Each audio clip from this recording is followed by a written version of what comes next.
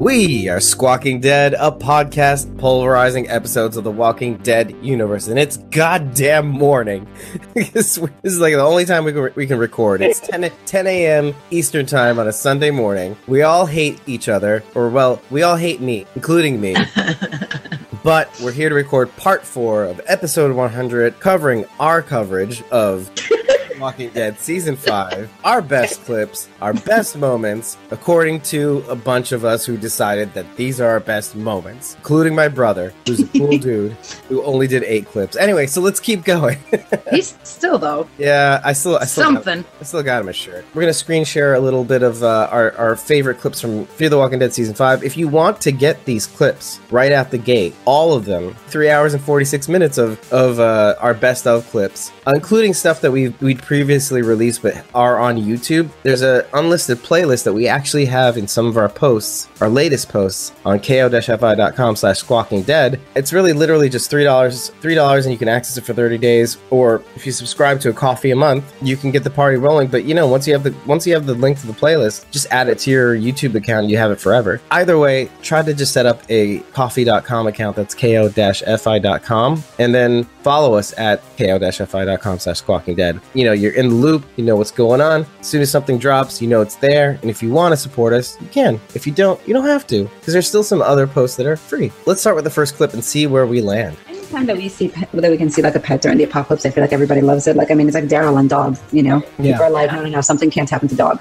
Yeah. Right. Nope. That would be the only reason I don't want to see animals on the show, is because there's a potential. Attachment, right. Yeah, there's a potential for them to get eaten. I would rather see a person get eaten than an animal. Absolutely. And that drives me up. Oh, that was heartbreaking. That makes me crazy. Shiva's death was heartbreaking. Yeah, I mean, here's the thing. My thing is all deaths are heartbreaking, but I'm partial to people. You're partial to people? I'm partial to people. I'm on team people.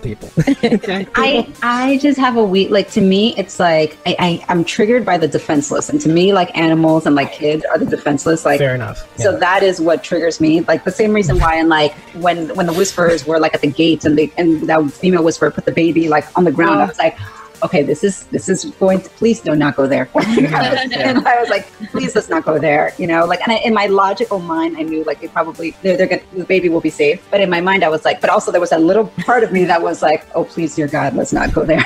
You know, because that's the thing. It's like when it comes to that kind of stuff, or like, you know, animals. What's the name of the horse? Was it Buttons? The horse? Yeah. Oh, yeah. God, that was so Aaron and Daryl. Yeah. That kind of stuff. I'm like, it just hurts my heart. But you know, like a human being, it's like, well, you know, yeah, we got so many of those. Yeah, it's like, no, but I mean, it's like, no, tell me more, because you can bullshit. I'm on team people. No, it's always a tragedy. No, I know. I see what you mean. I find that like that attitude, and this is why it's so strange to kind of. I find this conversation fascinating, but like I think part of it is like this weird holdover, because we do see that humans like are capable of like the most cruelty or whatever. Right. And on the other hand, there is something to be said about the impression that, like, let's say the concept of original sin kind of has on people's minds. Like, okay, humans were born into this world. The further along we were in, the less we give a shit. There's like the Louis C.K. bit of like, you know, like, oh, when you turn 30, he's like, oh, he's 30. Oh, that's cool. When you turn 40, everybody just, oh, 40, here's a new 30. When you turn 50, nobody gives a shit. Nobody gives a shit. The older you, like, until you turn like 90, and then you're like, wow, you made it this far? Wow, I thought you were dead. You know, like that. You know what I mean? Like, they just check on you. You deserve a party. Wow, good 100. Whoa. Who wants to break the Guinness Book of World Records? You do. So, but then, like, yeah, it's so in the Walking Dead universe, it's like, it's people, they cause the most problems, they are the Walking Dead, blah, blah, blah. So I can see why people would be more sympathetic to animals. They didn't do nothing wrong. It's not their fault. It's people that made the virus. Yeah. Animals are just surviving. They're just surviving, as they typically do. The chaos that's going on in the human world, right? Mm-hmm. Yeah. Okay, I'm giving you the points on that one. I'm still on team PayPal. Sorry. I don't know. Maybe it's because I'm in this world. If I was in the zombie apocalypse, I'd probably be even more team people. I'd be like, okay, look, hey, I'm gonna eat you. Exactly. Skidmark, you're now my food. Oh, that sounds terrible. Skidmark. I mean, if it came down to that, I'd have to. It's different. But it's just a name, Skidmark. I'm eating Skidmark. I wouldn't call it that. I'd call it dinner. Yeah, exactly. I would actually give it a name. I would honor it. See, that's the thing. Like, I would honor it with its name. Everybody enjoy Say Skidmark. thank you. What was that goat's name? Tabitha? Tabitha. Yeah. Oh, poor Tabitha. Oh, yes, yeah. Yeah. Oh. Yeah. Oh, man, you But guys. there is an honor, and like there are people that believe, like, you know, when they have to like kill their prey for survival purposes for eating, that You they're honor it, honoring. Yeah, they're properly honoring, like, you know, their prey, because this prey is providing them nourishment that they need. I mean, at least that's what they always say. Yeah, yeah. By the way, I wasn't even going to bring this up, but I'm glad I did now. Everybody, skid marks for dinner. Enjoy. You're not gonna get much meat from a cat. But you know what?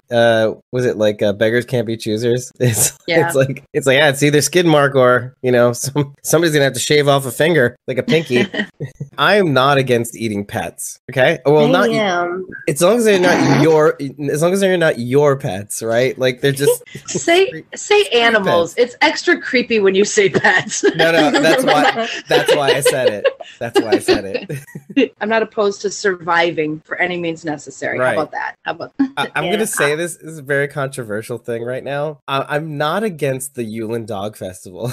I'm not at all. What? So the Chinese have this like Yulin Dog Festival where they go out in the street because they're a little overrun with dogs. Part of me is kind of like, I get why people are upset with this sort of thing, but like it's the same thing with deer hunting, right? I was just gonna say, it sounds like us and deer. We're overrun with deer, so we have deer season. They have dog season. Exactly, and you get overrun with deer. They get into like the farm population, and it's like, oh, this is a huge problem. There's like toxic poop. They're eating things they actually shouldn't be eating, actually, too, like in their diet, which causes them to go into the population, which isn't great for them, isn't great for us. And so you have to kind of eliminate a sizable portion of their population just to keep them safe in a sort of weird way. But look, we all watch a zombie apocalypse show, and it's kind of like, well, like, why is it so bad? You know, if they need to decrease the population, I mean, geez, it's like the walkers.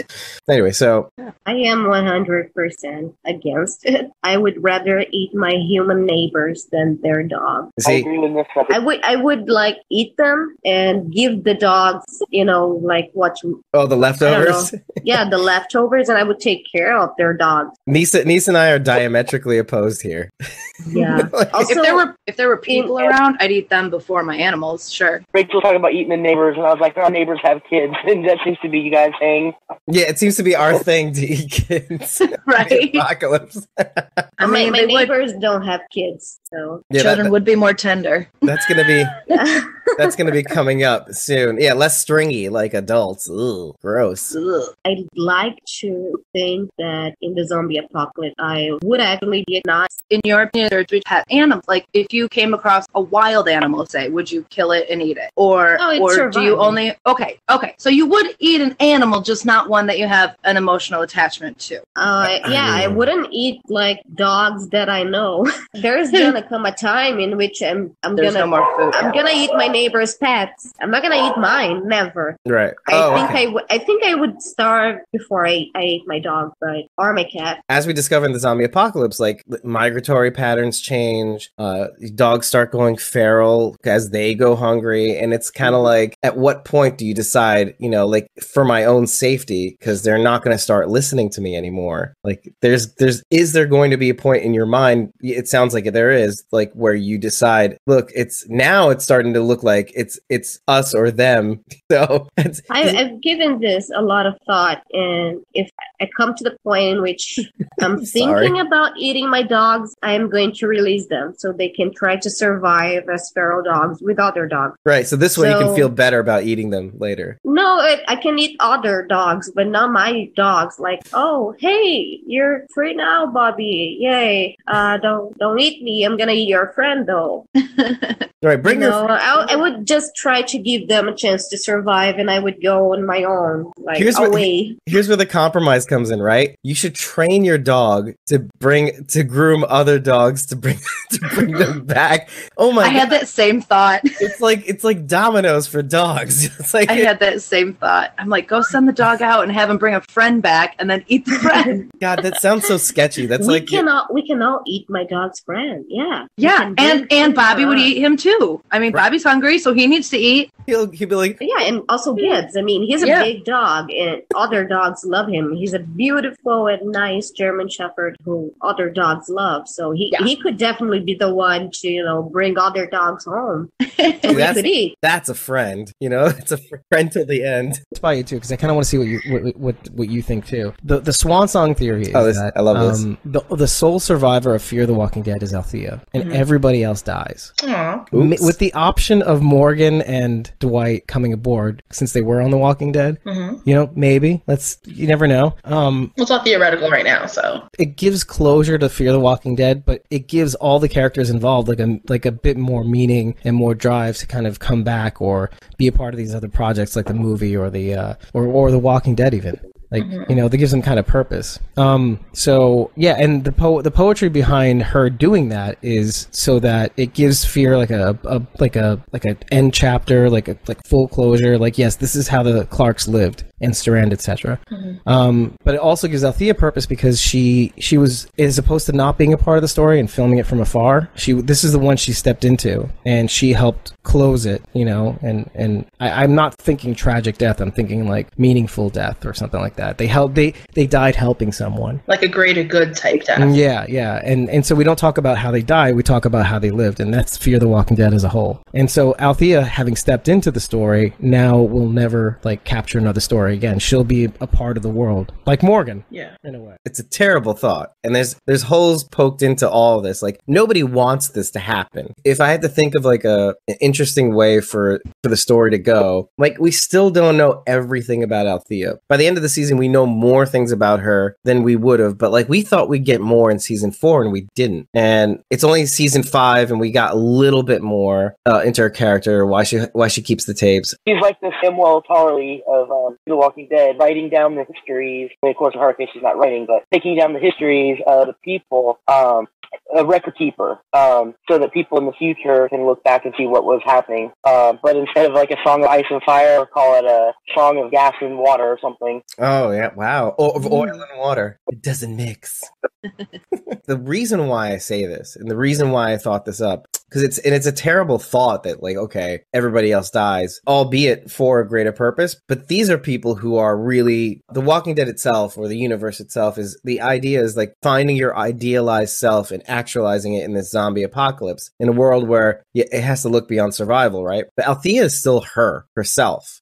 Granted, she's living in the world, but she's still her old self. She's still reporting all these things. But at some point, she has to step in and be something more. I wonder. You know what I mean? She's the only one. She's the only holdout right now. And going off the conversation of the Commonwealth and all that stuff, how, they assign you what you were before. So what's the point? If you don't have the freedom to be the thing that you were meant to be, or something more. I wonder about her because it's not often that you see people being the same person. If she was, I mean, we're assuming this is who she was before the apocalypse as well. That's a good point. Maybe she's a liar. Maybe she assumed someone else's identity who was a journalist that she knew. Like Wes. Maybe her name's not even Althea.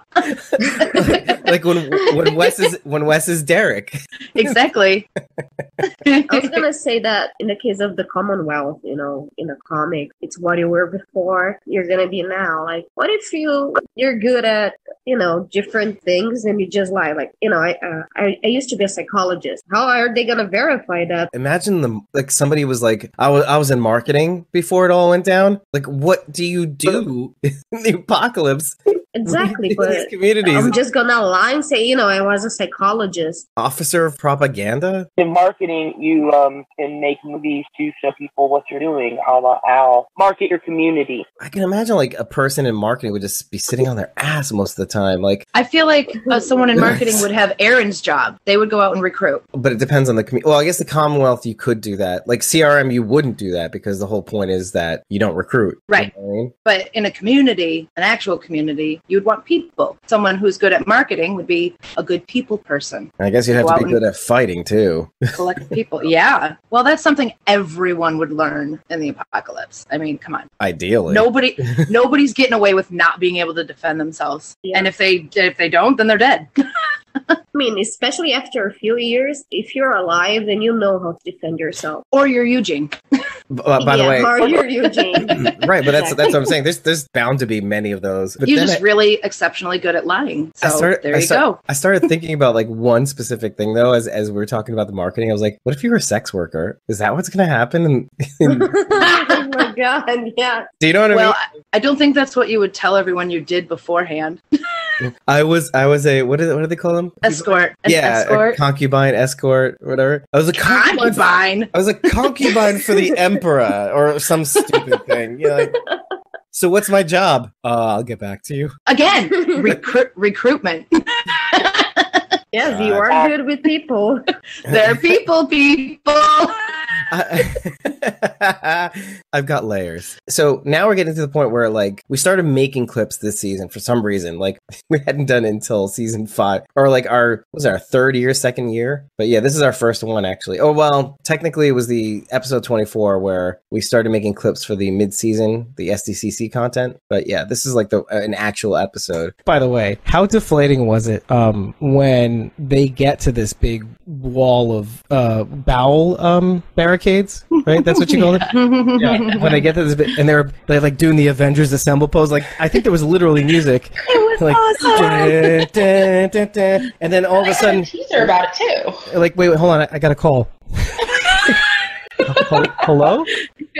Oh, kid? Oh, guys, we gotta go. This is we gotta hit the dusty trail, right, John Dory? Survivors, assemble. No. Oh, wait, no, we're not. We're not assembling. Oh, okay. Okay, bye. So bye. All right. Put a pin in it. We'll be back. Speaking of deflation, putting a pin in. I'll get that later. Thanks. Should we do lunch? Yeah. I don't know. I just thought that was just hilarious, actually. And then they drop a bombshell, which makes it even like so. They have the little things that are kind of just funny. They were trying to find the kids or something, and then like, or I can't remember exactly what it was, but then they decide to go north where there's that huge blockade of walkers or whatever, and they're about to go through it, like through this big thing, and then they're like, oh wait, we gotta go. I guess we gotta go. I guess we're going. We're going. We're not doing this. Okay. This thing that we shouldn't do, or apparently, I don't know. Like Vacos in the first season when it's all tense between the Vacos and our group, and all of a sudden Granny comes walking out. It's just like, oh, okay, everything's fine now. We're all done. Oh, everything's great. Awesome. All right. There's no tension? Okay, cool. Oh, which is, by the way, it's funny that you mentioned that. Like, some people are saying, like, oh, this should be like another one of those tales of the Walking Dead. Like, okay, whatever happened to those guys? That would be fun. I really liked that group. Honestly, I thought, I don't want to spend too much time on it because it has nothing to do with this episode, but I just thought that was really awesome and an amazing display of judging someone before you know them, right? I mean, look at these guys. They look scary, they act scary, and then, eventually we find out they're in the exact same position we are, just surviving. Just a reflection. The way they showed it was perfect when Abuela comes in and like, Abuela, what are you doing here? Yes. This is so nice. So you were like, wait. She's like, Clarence, who are your friends? Yeah, that was brilliant. Well, here we Before go. I bring this up, this is one of the things that's on John and June's movie list is Indiana Jones and the Raiders of the Lost Ark. If you remember Indiana Jones and Raiders of the Lost Ark, there's a very epic kill in that movie that involves a big-ass boxing Nazi in Indiana Jones. Come on, Indy. And there's a plane where the pilot got shot, and he's like resting on the control panel, and the plane's kind of spinning around in the runway, like this. And, like this. And they're boxing, and all of a sudden Indy gets him in a move and punches him in the face, and then he falls into the propeller blades. Oh, that propeller kill.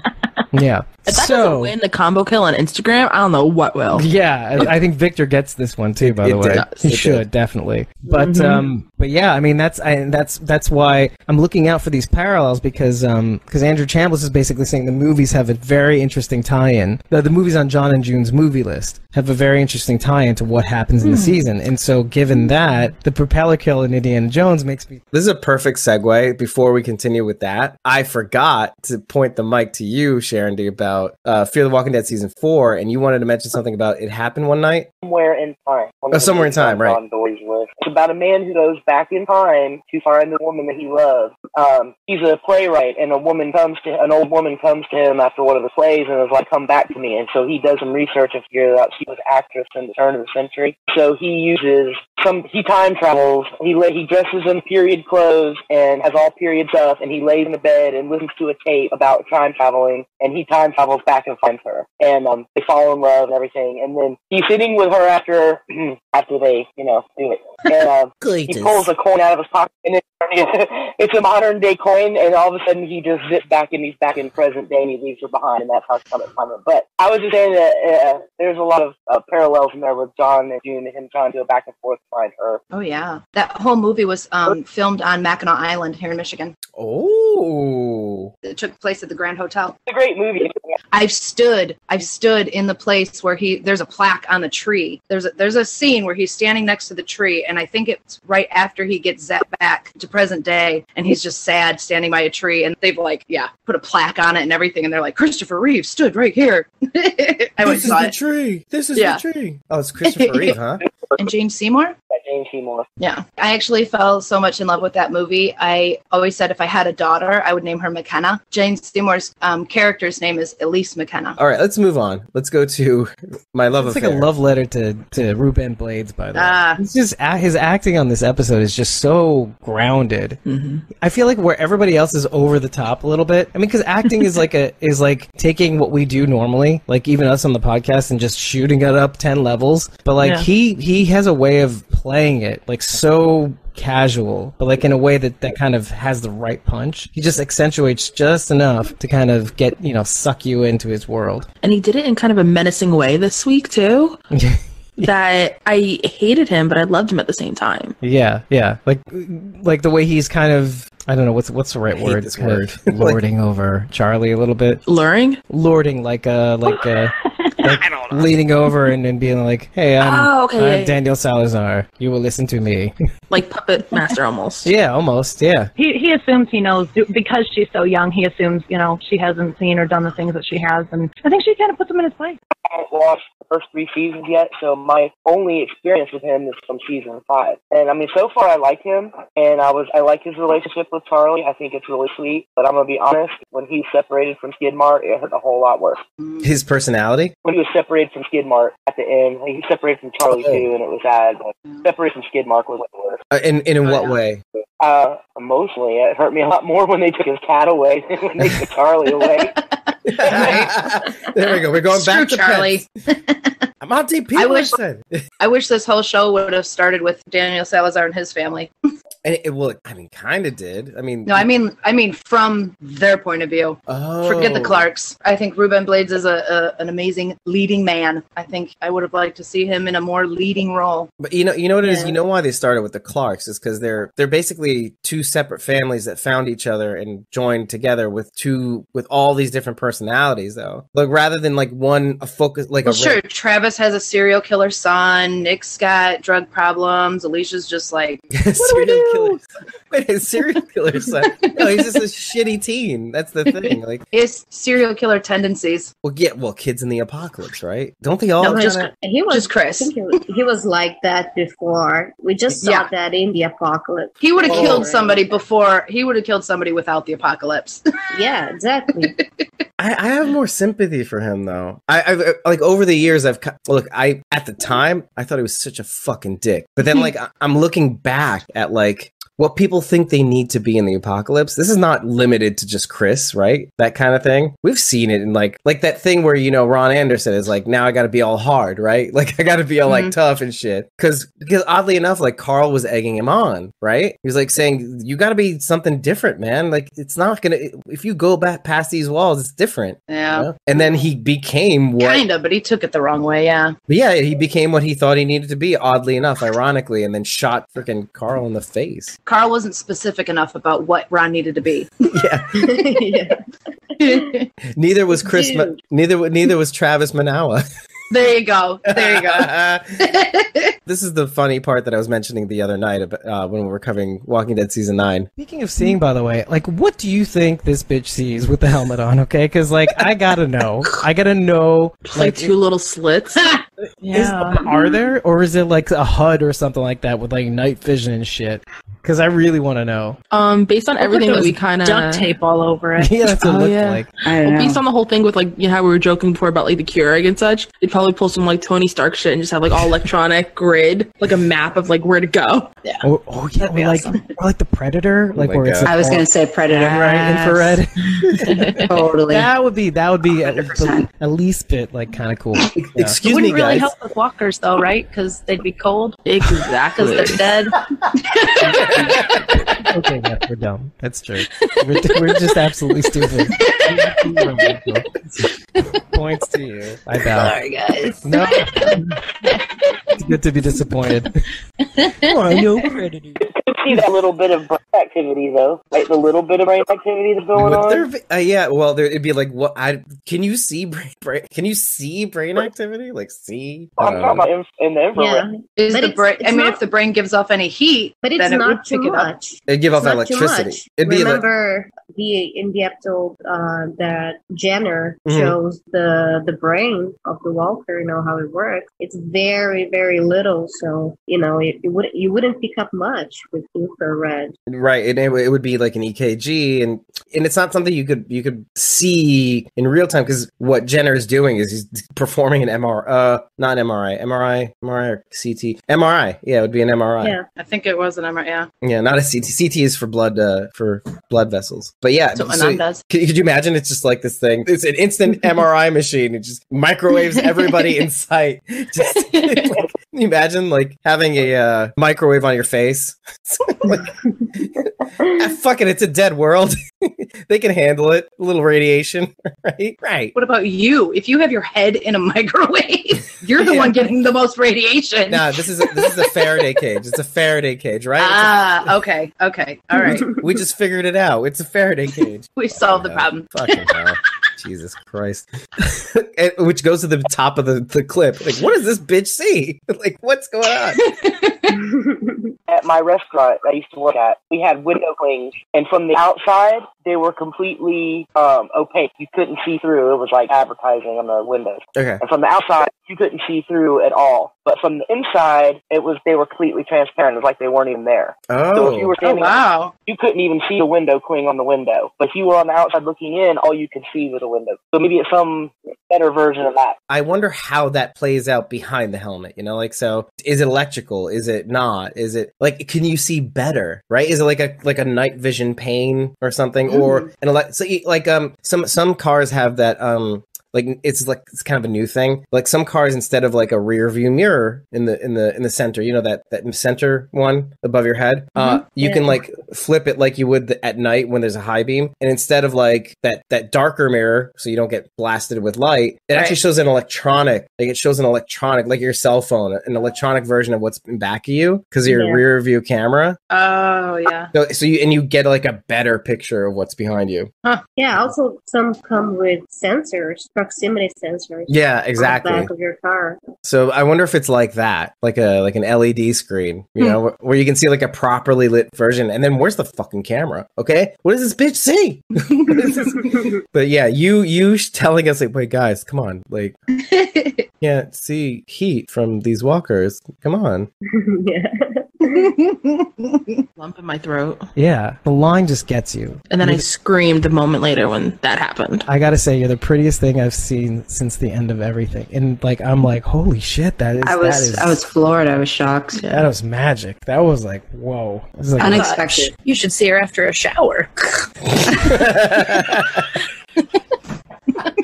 And the moment's gone. The part of Dave will be played by Rachel today. I can't wait to do episode notes because that was perfect. I think we found the top moment of the episode tonight. That's going in the clip right there. That's the funniest thing since the end of it. How much editing you have to do with this episode? Well, that's the end of this episode. End of everything. Right? End of everything. We do bar mitzvahs. Anyway, Yeah, there goes my lungs. See, the thing is that you plant something in our head. Like, remember we were talking about, like, in a grimy world, beauty is everything. Like, in a gross world. Yeah. So then, like, you know, we're looking at this drama, and you're great, and I love you, I think, maybe. And then, like, all of a sudden, you kind of bring us back to reality. It's like, well, you know, that's great. Could be better. It could be just a little better. Could be so much better. Remember, hygiene is like minimal, like if at all. So yeah, just imagine it happened somewhere in time, but just everybody's gross underneath their clothes. It's the same thing. Yeah. That's what I was thinking the whole time too. That's why I said it. Like during that scene, and they're having this super romantic moment. In my mind, I'm going right without brushing their teeth. Like, you're the prettiest thing. I haven't brushed my teeth in 6 years. Like, can you imagine the smile? There's like leftover dog food. Right. Let's be honest. At this point, I mean, people would start losing teeth.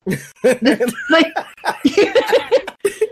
but imagine if, like, the standard of beauty also is it just like on that note, like, okay, maybe she is the prettiest thing, right? And like, because everybody else is like by comparison, it's just like way grosser, horrible. Yeah. CGI. The woman with one tooth is the most beautiful. Like everybody's like a meth beauty queen, sort of. Oh my gosh. Well, I mean, if you don't have dental care, then your teeth aren't gonna make it. So right, oily skin. Okay.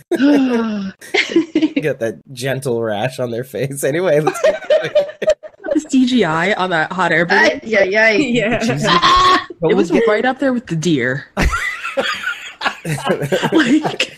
what the hell? Oh my god! I don't want to laugh. It was the deer, the junkyard, the balloon. In order of what? Like, because I still find the deer to be the worst. The deer was the worst. Deer takes the cake. Then it goes the junkyard. Right. Wait, so just for reference, does anybody know what we're talking about when we're talking about the deer? Yes. Specifically?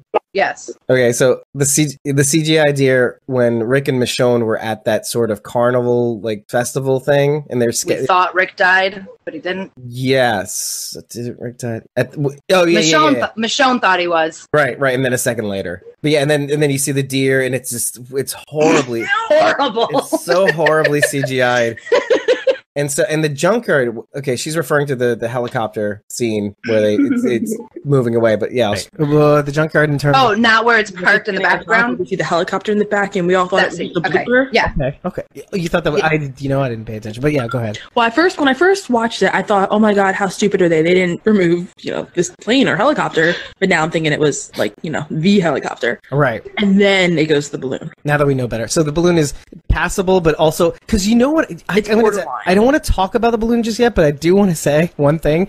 That scene made me think of, like, it was Ghostbusters 2, and you start to see the Statue of Liberty coming in from the distance, and you find out that they're the obviously motion, like the animated like, it's an actress in like a lot of makeup too. Like, it's just that coming in from the distance like this. That's all it made me think of. Like, because what they have to do with that stuff is they have to kind of, first of all, it is a form of green screen, right? Or blue screen even. Yeah. And the actress comes in from the distance, and of course the mismatch between, like, at the time, because of what they're trying to do, like the film stock of the people in the street and the film stock of the actress, they're like on different speeds and different lighting and whatever. But I thought they did a really good job, which we'll see here in a second. This is something that we did, like, while I was editing. I was like, oh my god, I can do this really quick. I can get the scene where we see the hot air balloon in the distance. And I was just thinking to myself, what if I took this and I put the music to the Rainbow Connection, and this is what I came up with. I'm actually gonna, as the music comes on, I'm gonna actually lower it, see if we don't get dinged. Hey, I told you we'd find a way. Did you find a road? Roads are not a necessary ingredient to this journey. Can you still hear it though? A little bit, yeah. Enough. Yeah, let's commentary on it so that we can actually not get dinged. Oh my god! Does it match? The expressions on their face go so well with the song too. Like, exactly, and then like, you see beer. I can picture them as Muppets. And Leah, look at the expressions of the people on the ground too. Yeah, like so hopeful. Someday they'll find it. Oh, no connection. The dreamers and me. Oh my gosh. Morgan was Capper. I know. I wanted Morgan to like roll his eyes and be like, "What the?" This isn't what I had in mind. Right? Yeah. Right? But all right, I'll go for it. I'll go with it. Yeah. Yeah, I mean, right. Imagine Morgan right there. He's just kind of like, wow. But also he's kind of impressed. Like, kind of like, Rick is never gonna believe this. Like, he's like, right? I wouldn't believe it if I wasn't watching it right now. Meanwhile, Rick keeps on getting injured in the same goddamn spot on his body. That little patch right here. Right? His hand he always hurt the same hand. Yeah, like always trolling the audience. Like, will we take the hand off this year? Yeah. How about this year? Yeah, exactly. Oh, Winslow / the RV / everything. You know what? Let's go on that, because imagine Morgan seeing every time Rick gets injured and goes, "Oh my god, again, dude!"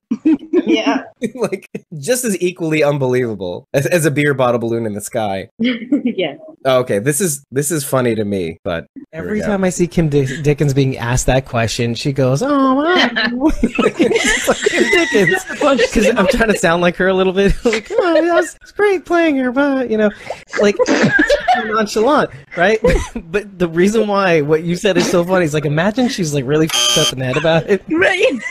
I would be like just flips. It's like, well, I don't know. Totally calm in the public. She's like, she has her hands in her back pockets. She's like, just try to prevent from killing y'all. She's restraining herself. Bitch. Well, I keep hating to answer this question. Imagine she okay, there's a camera behind her. It's like, I don't know. Like the camera in front of her, camera behind her. It's like, I don't know. And then like she turns around and she whips her out. She's like, but I'm out. Come on.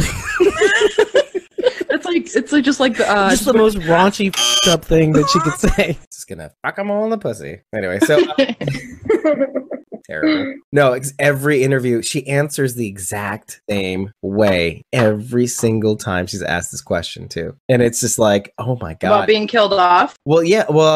I mean, do you see her coming back? Did you like playing? Oh god, Clark? And it's the exact same. Well, I don't know. It's like I like being mad. She was a strong female character. I love your impression of Kim Dickens. Same, because it sounds nothing like her. But it's like the intonation, but it's like not at all the way she sounds. But in the same way every single time, and it's just like, oh my god, she's really fucked up about it, isn't she? like she must be. She's got to keep her happy face on. Right, like the professional actor, is best face forward. Not to denigrate the people that actually paid me and stuff. So. Yeah, but also imagine being asked that question so many times by fanboys. Yeah, like, oh my god, can we just move on, please? Right. Meanwhile, the only reason why she's there is, interviewing is because of her role in this franchise too, probably. I think she's fine. She's done projects since being off here. I mean, it's not like she's missing out on work. Right, exactly. Like, I'm still waiting to watch the Briar Patch. Sometimes I don't like these interviews too. Like, you don't want to ask the same question, at least in the same way. You kind of want to say it differently, or I don't know. What someone should ask her is, what has been your favorite role so far? And if she says Madison, that may gauge how messed up she is about not being that character anymore. Maybe, yeah. It's a hard question, isn't it? Yeah. But then you know what? A lot of actors do the cop-out answer. Like, all of them are really great. All of them. How could I possibly pick one? They're all different in their own way. Yeah. Yeah. I can relate to each role I've had. Unless you're like Robert Downey Jr., he can just be like, yeah, Tony Stark, man. Yeah, Tony Stark. Why not? Yeah. I mean, yeah, made billions, dude. Huh. Yeah. Now I'm just imagining Madison, Kim Dickens and Tony Stark in the same. Oh, yeah, Madison. Yeah, I'd be Madison. I'd be great. Yeah. I have a son. I have a daughter. Great. Yeah. Well, maybe she thought the character was going to last longer than what she lasted. Yeah, I have a feeling. Yeah, I mean, of course she did. Yeah, because she was led to believe that it would be. But yeah. Well, when you're the star of a show, you kind of expect to, be there till the end, and she wasn't. So I wonder if they had ever planned on having her through the entire series, or if if they were always going to kill her off. So what I'm hoping Madison, or the idea of Madison is, and it's one thing to have a character die and not be mentioned again, which is terrible. But like sometimes people can be symbols, the idea of no one's gone till they're gone, or the idea of, being one way and then learning to be another way. I don't know how that's going to play out in season 6, because I think people are going to be pushed to I don't know, be something even either worse or better. I have no idea, but I have a feeling, just like we were joking about seeing the hallucination of Zombie Madison, Alicia sees the hallucination of Zombie Madison. I think something like that may come back. Like the idea of Madison may still come into this season somehow with Alicia, especially like now that she has maybe sort of like a daughter figure in Charlie in a weird way. Because I think they're, if I'm not mistaken, I think they are in the same scene together. We're taking out walkers. Alicia and Charlie? Yeah. Okay. Alicia, Charlie, and Janice. Oh, okay. Alicia and Charlie were in a season 6 still together, but I'm not sure about Janice. Oh, no, okay. I definitely saw, I wasn't sure about Charlie, but I was definite about Janice. Or was it Holly Curran? But there was still Charlie and Alicia standing out like in some wood, and there's a bunch of dead walkers around them, but it's definitely Charlie and Alicia. Oh, okay. So the still that I'm thinking of is Alicia in a jumpsuit, and they're killing walkers and that's with Janice. And I think Charlie's there. This is with Charlie and Alicia, and they're in like regular clothes, and they're out in the woods, and there's a bunch of dead walkers laying around them. Gosh. Okay. Maybe that's after they escape Virginia's grasp. Exactly. Only 2 weeks until we find out. Ooh. Gosh. Oh man, I'm trying not to get too excited. Like I really want to just like surprise myself and be like, "It's tomorrow." That's literally me. We talked about this yesterday. Yeah. Oh yeah. Here we go. This is on the heels of that. I feel like we said this before. What if the big bad is Madison? She was initially, when it was the first showrunners, she was supposed to become the biggest bad of all at the end of the series. Dave Erickson. That was how they were going to end the show. I think that was a joke, though. And then they threw that notion, obviously, out the window when the new showrunners came in, so it's... Oh, you're talking about the ones before... it was the guy before... the one who created... Yeah, before Chambliss and Goldberg, he was saying that Madison was supposed to become the big bad. This would be the way. But, like, I'm talking about now, though. Like, what if... It's totally possible. I think one of us has mentioned it in the past. And what if, like, she's so bad that they need Matt Frewer? Like, they need Logan to join them. I would be for that, because then we get to see her die again. That is such an evil, like, smirk on your face right now. The rest of the chat, like, a lot of people from the chat are, like, with, like, if Madison came back. Now, Miss Mazel, seeing the scenario that I put up, would you be interested in seeing... Yeah, she's like, oh, Dave. I'm like, yeah. What if Madison was the big bad we had to get rid of? The big bad. I'd be cool to see that. I think big bad... See, the thing about big bads on The Walking Dead, like a Negan, is that they're not always meant to be toppled, though. However, there's so much interplay here that, like, what if this was one of those scenarios where you're facing somebody that you have history with that you don't want to get rid of? I mean, normal people don't want to get rid of. But what if you're put in a situation where you have to? Or what if Shane too? What if it goes to the slogan, no one's gone till they're gone? What if we have to test that? That is fun. That'd be really great cool. Story. What if all this development led to having to deal with this situation? What have we learned? And that's why I think it's good to have slow, quote unquote, filler episodes. What are we saying Madison would have been doing this whole time, though? Like if she's the big bad, replenishing her armies. I don't know.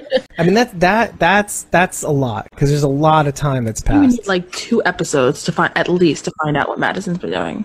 You know what? I was thinking about that before we broadcasted today, and I was thinking to myself, like, so many people want this person's backstory and that person's backstory, and I'm for it, but I'm also like not. I'm for it like it passively.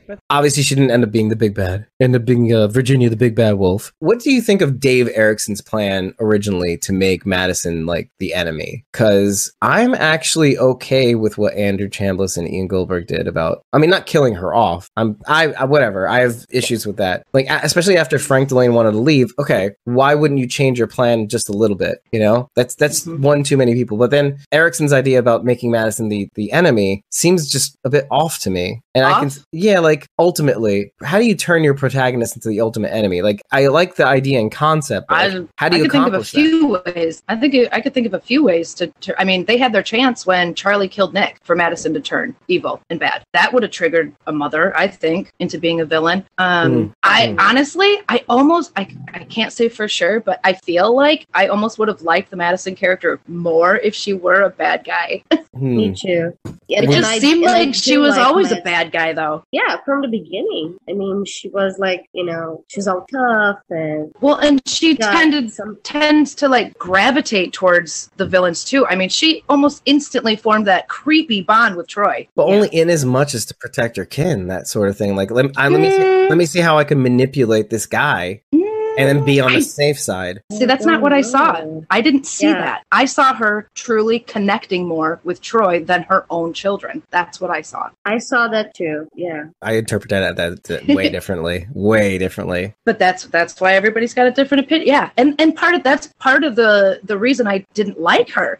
I always felt like Madison didn't care enough for her children. I felt like she would say, I'm doing this for my kids, but then her actions would completely contradict that. Yeah, there was the one thing that only made me pause was that, like, I don't know any mother that would be, well, I don't know, but I'm biased, but like, I don't know any mom would be okay with their children like leaving, doing whatever and coming back in this kind of world. Right. But, you know, that being said, this is why her character is so interesting, is because, or interesting in that, like, letting their kids go off to come back. Maybe she knew. That's the thing. She has such a really interesting grasp on what their expectations of her children were. When Nick left and he was gone for an extended period of time, it's only at that point where she actually started like going, oh man, what if he's out there? What if he's out there? What's happening? What's going on? That's the only time I saw her. And we've seen where Madison has this like uncanny attachment to Nick rather than anybody else, because she's always had to worry about him. And right? Alicia feels that too. Right. She says it on a few occasions. Like, what about me? We can see that in her face, like, you know, the very beginning in season 1 when Nick's all screwed up with drugs and she's always going, you know, to take care of Nick, and Alicia's just like, oh, there you go again. Right. What about me? I always chalk that up to her being a therapist, though. Like, it's always the therapist's kids that suffer the most. Sure. That makes sense. Yeah. Like, makes absolute sense. They're like the worst parents.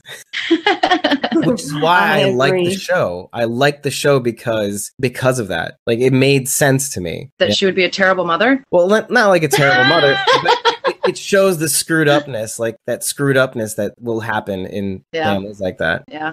I guess we can say the Clarks are probably the most real family, right? Because they're screwed up, they have flaws. Even the mom's not perfect. Well, far from it. I mean, she lied about, you know, how their father died. And how bad was that? Aye. But yeah, I mean, and that shows how screwed up she is in a real way. All right, so let's continue with this clip because this is going to be absolutely hilarious. What happens? Oh my fucking god! What? Yes. It fell on my knee. Okay, it's not my fault. I'm dying. You witnessed me die here. I just want. Where did you see it? It was behind you. Where is it? It's behind you with a knife. It's on my lap. Okay, so really quickly. So merely the cork that opens the bottle, and then information starts to flow slowly. From that point on, motherfucker. I gotta show you how big this thing is too. It's huge. If I can. Think of a mosquito. Multiply it by 3. There look like 30 mosquitoes. Oh my god, whoa. Oh, I remember I was dying watching this. And it got cut out. Too. Yeah, we had to make a clip of it because I think we cut it out of the edit. It was like, fuck this is not going in. This is terrible. Oh my gosh. Like, I hit it. Like, honestly, the weird part is I hit it and it just went dormant. And so I was I was able to scoop it up. Like, it wasn't smashed or anything. I was able to scoop it up and like hold. You could just see the whole thing. You know? Oh, so you like so punched a mosquito? Dave punched a mosquito. No, I just kind of went like with my two fingers, went tap, and it just died. It just, I gave it the 5-finger death punch or something. Nice. It's very like Karate Kid. Yeah. He wants what they have with Sherry, and I think he wants it right now, you know. But I also see a little bit of hope, like, you know, they've been through some shit, and he's heard the way they talk to each other, and you know, if they can do it, you know, if they can have it, why can't he? You know, there's reason to stay hopeful, I think. Dwight. And he's been on this path for so long, at least over a year. Yeah. So why stop now at this rate? I just hope that when he does find Sherry, I mean, she already said, you know, stop looking for me. So when he does find her, because I think he will, I think we'll find Sherry. You know, how is she going to react to him? Is she going to be excited to see him or no? Right. So I kind of have a feeling that she's not, and that's going to crumble him, and he's going to go through some like Morgan shit.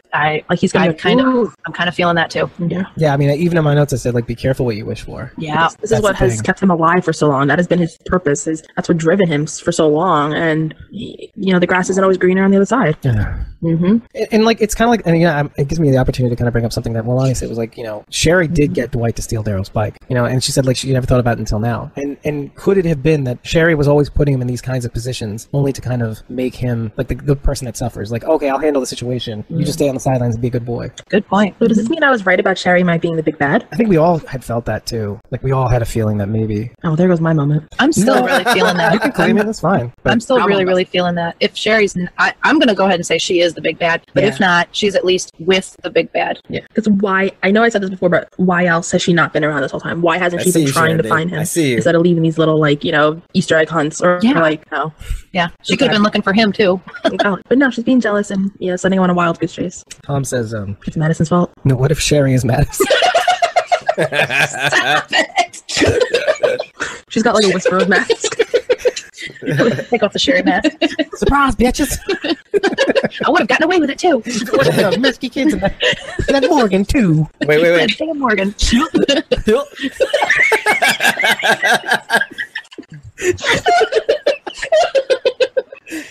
so goofy. That's what I mean.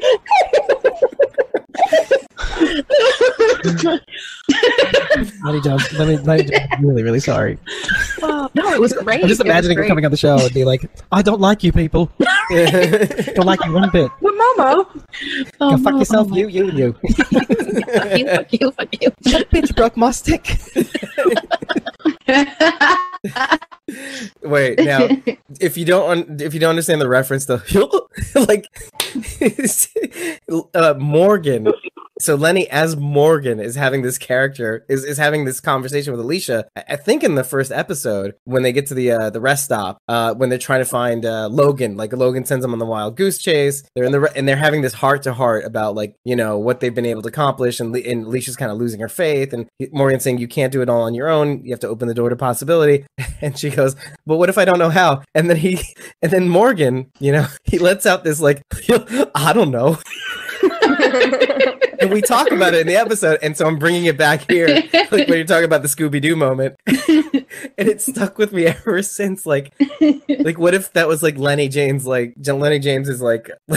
improvised moment, like where he goes, I don't fucking know, like,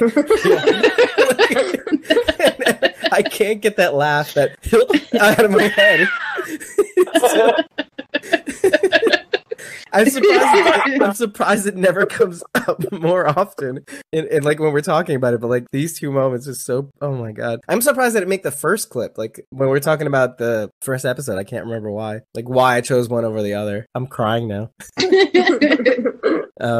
What if Sherry's mad? But let's get serious here because I saw Sherry nodding about what if Sherry's the big bad. What do you have to say about that, Sharon D? I mean, I don't think she's the big bad. Obviously, Virginia is. But I was nodding because Rachel had commented maybe she's the big bad or she's with the big bad, and I was like, yeah, that's what it is. She's with the big bad. I don't know. I think that she and Dwight are going to be together. I think she's going to be happy to see him. I think there's something else going on there. Like maybe the only reason she's not is because she's worried about him him being in with the settlers, or maybe they are knowing what they know after being with Negan. Maybe they're the ones that start a resistance. Maybe they get back. Maybe they hook up in the settler compound and they start the resistance because they know what Virginia's like, having dealt with Negan. Right. So Sharon, do you when we find Sherry, do you think she'll be more of a prisoner / captive, held against her will, or do you think she'll be sort of a compliant member until she sees Dwight, and then all of a sudden maybe go, oh shit, what am I doing? I would think that she is a compliant member until she sees Dwight. Okay. Because otherwise it would be very hard to live in settler compound if you weren't compliant. They'd just kill you. Yeah. I mean, she could be working against her will just to survive. But, right. So I think maybe she's like, hey, I'm here. I might as well fit in. I told Dwight, stop looking for me. This is what it's going to be. Yeah. But then she does see Dwight, and maybe that kind of triggers them to start a resistance against Virginia. I feel like if she can be one of Negan's wives, whatever Virginia's asking her to do is nothing compared to that. Yeah. Which is why I actually kind of go opposite you guys, because I know listen, from what I know, from what you guys have talked to me about throughout like the comics world, I know that Sherry actually becomes this crazy badass. Kinda. To the point where for like she's a minute. Right. Well, because of how she goes in the comics, which is so bad. It's so stupid. It's so stupid. It's not even worth mentioning because it'll never happen. But here's what I can see, though. I can see a world in which Sherry becomes this badass, like because of her experience with Negan and because of her experience with Sherry. Now, I don't think she's going to resist, but I think is like she's going to want to take over, and then like you know how sometimes when you beat the man, you get to be the man kind of thing. Yeah. Like after living in the shadow and or under the boot of these people, she wants a taste of power. And you could always, and this is something that kind of what dovetailing about what Walani says is like she always had these tendencies to like more than to survive, we need to thrive, and maybe taking what's not yours is a means to get that end, right? But like in like maybe a refined Sherry is kind of like, well, all's fair in love and war, and I'm gonna do something that, you know, maybe a bridge too far for Dwight, you know, and maybe Dwight goes along with it, which he kind of does in the comic a little bit, until a certain point where Sherry gets away from him, which is kind of like why I'm saying all that glitters is not gold, right? Like that, you know, the thing you were looking after is something that it doesn't exist anymore. Yeah, you know what I mean. Dwight's very much you know, stand by your woman kind of man, no matter what. Because that's what kept him going. It's what made him, allowed him to do shitty things. It was like, if I'm doing shitty things, it keeps her for safe. her. I'm very interested to see the pairing between Dwight and Althea this season coming up. I mean, we know there can't be any romantic thing there, so I mean, that's probably the best pairing. And I'm interested to see the dynamic between Dwight, Sherry, and Althea. Althea just going ham on Sherry, like, where have you been? What's been up? What'd you go through? Like, maybe we find out about her past through these, like, maybe short clips from Althea's videos of Sherry. With Gimple as chief content officer, too, by the way. This is why I think. Like, ultimately, they may go the road of the comics, but through just a weird, very more different, clever path. Same resistance, different people, and definitely different outcome, too. This is a special. So now we're in between seasons, and Meg has a problem. I literally want the first movie to start at the moment the helicopter picks Rick up. Yes. Yeah. You know they won't. It's going to be like in medias res. It's going to be like in the middle of everything. Cool, though? That way. You know, I think that's it's a transition. I think they're not going to do that. No, because you wanted to start like action packed, get you hooked immediately. So they're going to start it in the middle and then work their way back. Yeah, because you want to break people's brain. Like, hey, wait, where are we? What's going on? Where in time are we? Wait, why does he look like that? And then you start absorbing the information more and more because you want to figure out where you are, why we're doing this. Who are these people? How psyched out would you be if it opens up with him in a hospital bed again, waking up? That'd be awesome. That is perfect. That would be perfect. Or something similar to that. Like just waking up, and like looking around again and being like, "Fuck." It's like a Bob Dylan show. And they're like flowers near his bedside. Like messed up shit. Yeah. Just to really mind fuck you. I think Meg nailed it on the head. Honestly, I think it'll start in the middle somewhere, and then it'll backtrack to fill in the blanks. Yeah, or I mean, I don't know. Maybe they don't. Maybe they just talk about it. Chris's idea really got in my head though, like, but not like waking up in the hospital bed, like for real, but more like kind of like the way season 8, with the Owl Festival. That was the Owl Festival mind fuck. what was great about that is that it mimicked a little bit what went on in the hospital. Like he looks around, looks at the watch, looks at, I don't know if he saw flowers in that dream sequence, but so I like that idea for the movies. Like, why don't they sort of do the same thing? It looks like a hospital bed. Instead of a hospital bed, maybe it's like a therapy bed, or you look around, you see similar items, or like he's looking in the same way as he did in the hospital, but completely different setting, completely different context, not injured, but maybe mentally, I don't know, incapacitated, or maybe I don't know, but something similar to that. If he was already healed, that would be a good indication of a significant amount of time passing as well. Yeah, and how is he going to look like too? That's a whole other ball of wax too. This guy's interesting. So this is Peter Jacobson. Oh yeah, the dude from House and other things. Is he in a tuxedo? It looks like it. He looks dressed up. Yeah. Okay, it's missing the tie. He does look dressed up. Or maybe not a tuxedo, maybe like just a blazer. Wait, hold up. Also, I need to back this up for a sec. Looks like he's looking for somebody. Is he wearing a yarmulke? No, I don't know. No. I mean, maybe. He might be. Right? Yeah, now it kind of Wow. Oh, like look Right? at the very, very top. Well, now Our you first can see Jewish pretty clearly. character on The Walking Dead, right? I'm sure somebody else has been Jewish. He just probably didn't. Huh. This was interesting. I couldn't tell if he was holding the door shut or, like Ashley said, looking for somebody. He looks like he's looking for somebody. Yeah. Morgan butt touching. Did you remember that comment? It's a synagogue. Okay, you know how I know? Yes. Okay, I did not see that. So this is called a Ner Tamid. This is a light that's always on, no matter what. Boom, boom. Oh. There's like this is a menorah. See, I can't even see that. Yeah, Maybe this is where we run into Peter Jacobson. That's right. He is Jewish. Mm-hmm. Looking into the church. Maybe it's kind of like Father Gabriel. Yeah. Oh my God. Them What if in. he killed all those people? That's exactly what I'm thinking. Exactly. Like Oh he my locked gosh. all of his I don't know if it's called like parishioners. I don't know what it's called. He locked all his people in. I don't know this. I'm not religious. I think it depends on the religion. Yeah. So we locked a bunch of people No, you in could call them parishioners. It's just funny how you were awkward about it. I know. The people who attend the service. Look, he's in the building. They died. Boom. That's how they Okay, are. and then they go this way. Yeah, and I'm then calling they that walk now. this. This looks sketchy. Careful there. And this is Look a where little Holy cow. R-rated. So you guys on the left hand side. I'm going to throw the ball all the way down. and then they carry the Torah over here, and then they circle back here, and then they put We're it gonna back get a inside. field goal. Okay, and then exactly, touchdown, yeah. That's what we do. Oh my gosh. All right. And break. Yeah, but I'm pretty psyched. See, I didn't pay attention. See, I saw his yarmulke, I saw his kippah, as they say, and then I was just kind of like, what is that? And then, so yeah, there's the synagogue. That's pretty fun. It's all tying together. It's all coming together. It is kind of funny. Like, have we seen Jews in the Walking Dead universe at all thus far? I don't think. If they, they have, could they have just haven't been. established. They haven't. It's not like they're like, oh, hey, I'm Jewish. But you not know? as a Yeah, thing, yeah. you know? Because religion doesn't really matter in the Right. apocalypse. Well, No, it doesn't. shouldn't it matter the most in these times? You'd think, but like, Survival matters.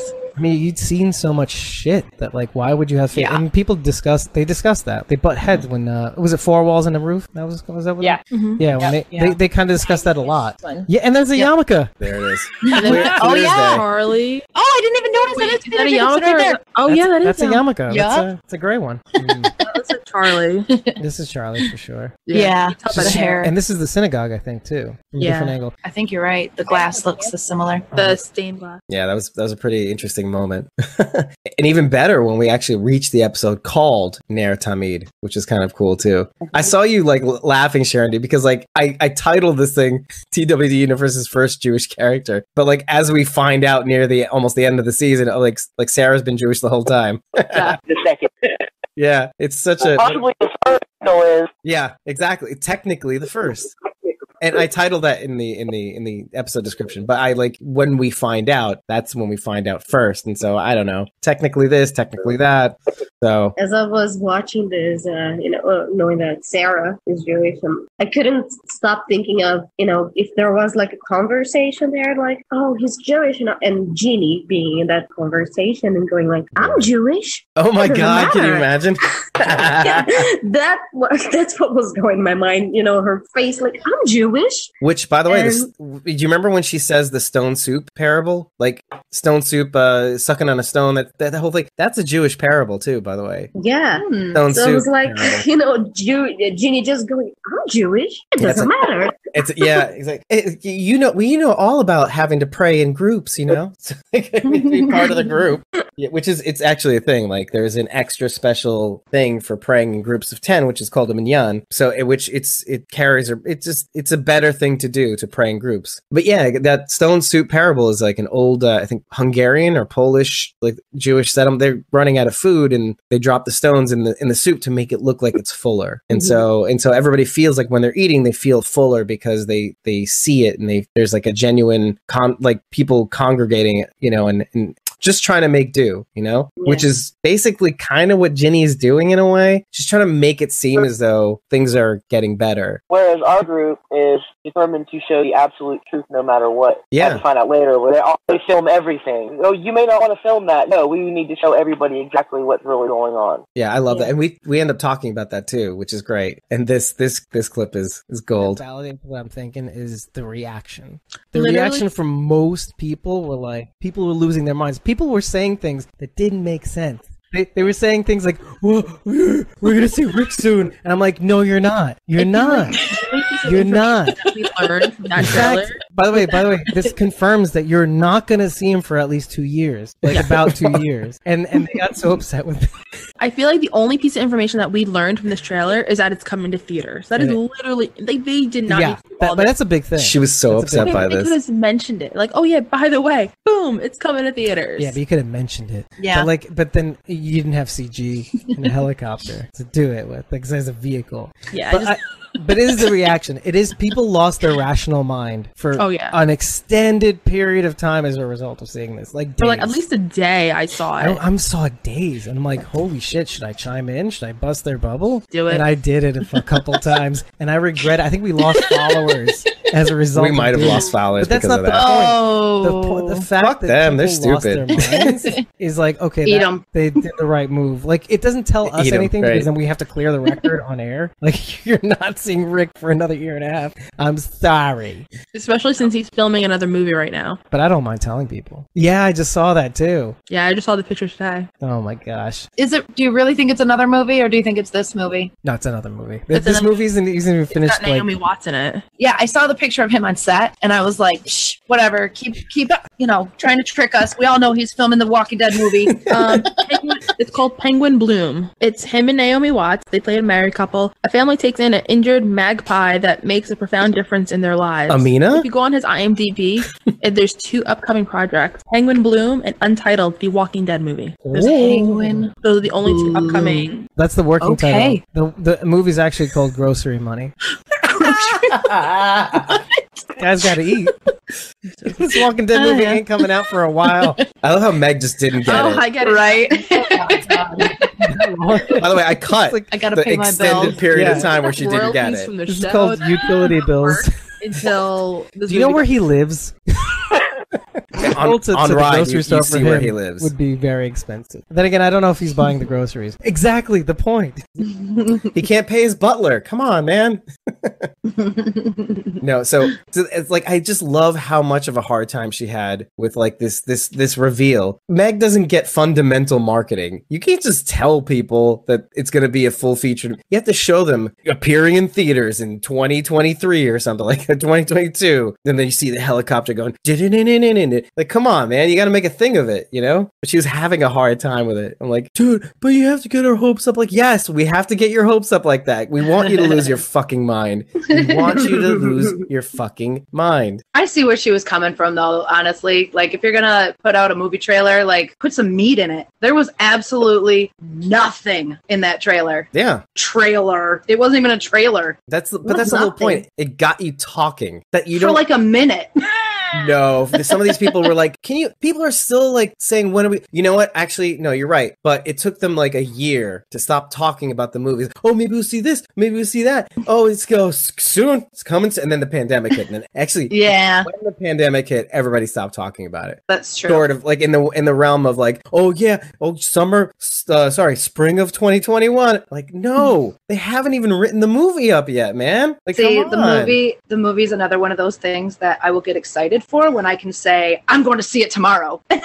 No, I'll get more. Until then, I'll get more excited. I'll have a bit better idea of when we'll see Rick again once they've started filming, which they haven't done yet. They haven't started filming yet. Do they even have a script? That's what I'm saying. I think, you know, that's why I'm like not excited at all when I jump on the. Is there even a movie? Because if there is not a script, there is no movie yet. Yeah, I think. Hey, you know what? Die Hard was started with only 3 pages of script, and then they wrote the rest of the movie during filming. So they got this. And rewrote. Don't need a full script to start a movie. Right. I almost wish that they had never mentioned the movie, because now everything in The Walking Dead is measured by how it's going to fit into the movie. Everything. You're so right. That's a good point. Something to think about. How is that going to fit in movies? I don't care. You know, for what it is, and not worry about how it's going to fit in the movies. Oh, I mean, it just drives me crazy. Every review, everything I read is like, oh, this happened. How's it going to fit in the movies?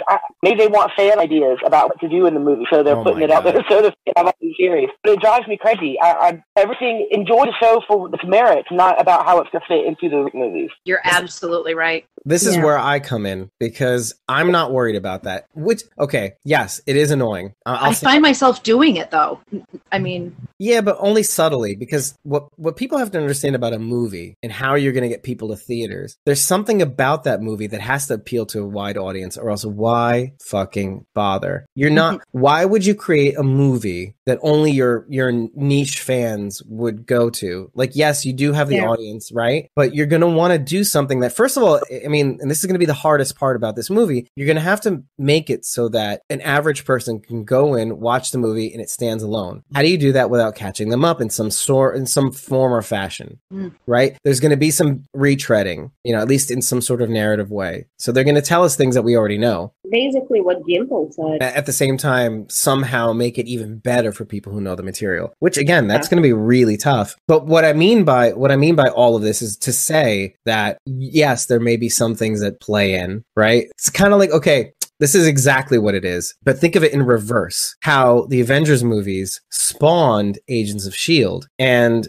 Agents of S.H.I.E.L.D. gave you something standalone. Like, you didn't need to see the movies to really appreciate Agents of S.H.I.E.L.D. Yeah, well. No, but for the most part, they did reference here and there the events of the movies. But, like, you didn't need to see them to really get it. They kind of tread over it. But even that is like a side piece to the... And they'll fill in the information that you need from the movie if you didn't see it. That's why I think it's going to focus on just what Rick's been doing. Right.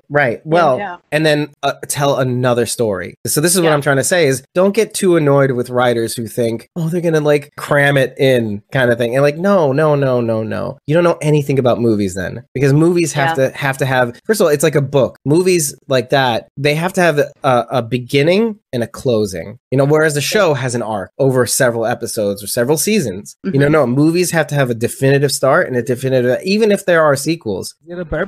Baby. Why is she crying though? Okay, that baby's got too much hair to be a newborn, so you've never seen a newborn with a lot of hair? Yeah. I don't think it's a newborn. Newborns can have a lot of hair though. Yeah, well, one thing, the baby's wearing clothes, so it's not like the baby's just born. Okay, I'm gonna guess this one here is roughly 2 to 3 months old. Right. Yeah. That's what I'm agreeing with. Yeah. No, maybe than closer 3 to months. 2. Yeah, I was gonna say definitely younger than 3 months. Yes, absolutely. No, because I know some people in the chat were saying like the shot was when she just gave birth, and that can't be. That makes no sense. No, babies don't come out with a shirt on. That's. I can confirm that.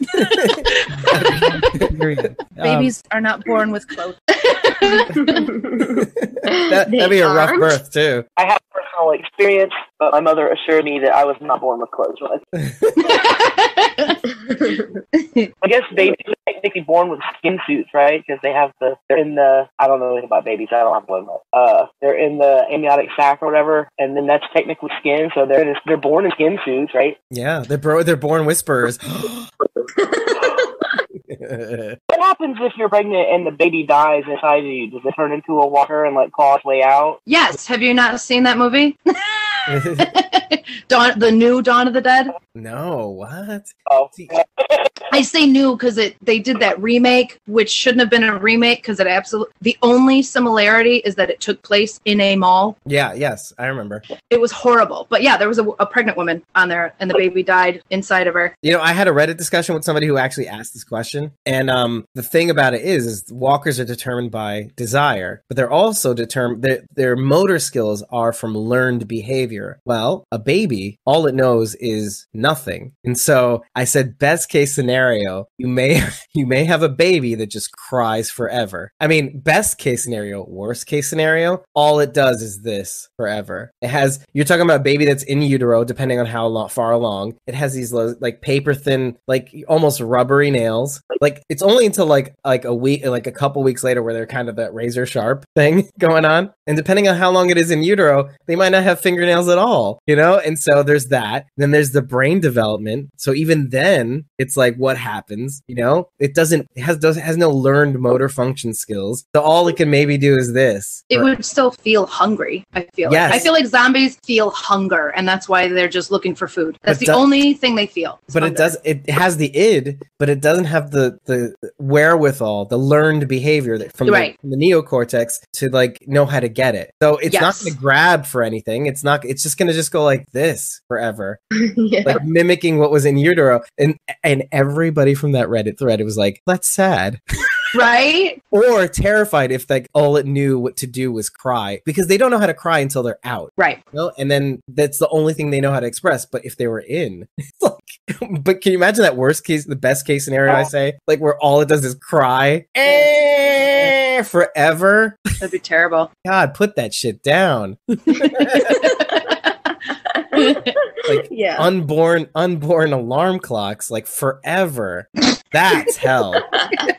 Oh my God. Alarm clock. That's the clip. For people to kind of walk in and see this tape and see what they can do to help, etc. And basically, when you watch the episode, you have to make note of what they say in the beginning of the tape, that they watch, and then what at the end of the tape, because it's also for us as viewers. Because the one big critique about this season has been, what the fuck is it about helping people? Like, this isn't what The Walking Dead is about. You help people, you die. You know, like, right? Yeah, that's been the mantra of The Walking Dead. Right, right. Yeah. And so the whole point of my saying this is that this episode is kind of an answer to that critique in a way, because you see them evolve from just helping people to absolve themselves from their sins and whatever, to actually changing and tweaking things around. Like the more they help others, the more they actually kind of the answers morph into something where like them admitting that they need help with things. Like a large amount of them are admitting to themselves, oh, all this time I was giving help to others, but not realizing that I kind of need help. You know what I mean? Like, I need help saying goodbye. I need help finding my path. You know, I need help figuring out how to make this world as much as it was the last world, that sort of thing. So each person morphs from the beginning of the video to the end of the video, and so that's kind of what I really liked about the tape, is because it not only wasn't as it was intended, which was an accounting of their capabilities. Like, we can help you. Here's a demonstration. No, it became more than just that. You could see a discovery of themselves in this one video, and that's what I got away from this episode. Actually, like the answer or the paradigm from the beginning of the season is changing, you know, and so they're changing as a result. So like they're like evolving into different Pokemon right now, like throughout the last half of the season. In my opinion, like that's how I see it, because it's like it's not enough. I mean, we all know it's not enough, because that it's gonna eventually get you killed. That's what I was saying before, Sharon, when we were talking about like what these videos mean and keep filming, etc. Get the ugly truth, and then you'll figure yourself out. For me, it was like a version of I lose people, I lose myself.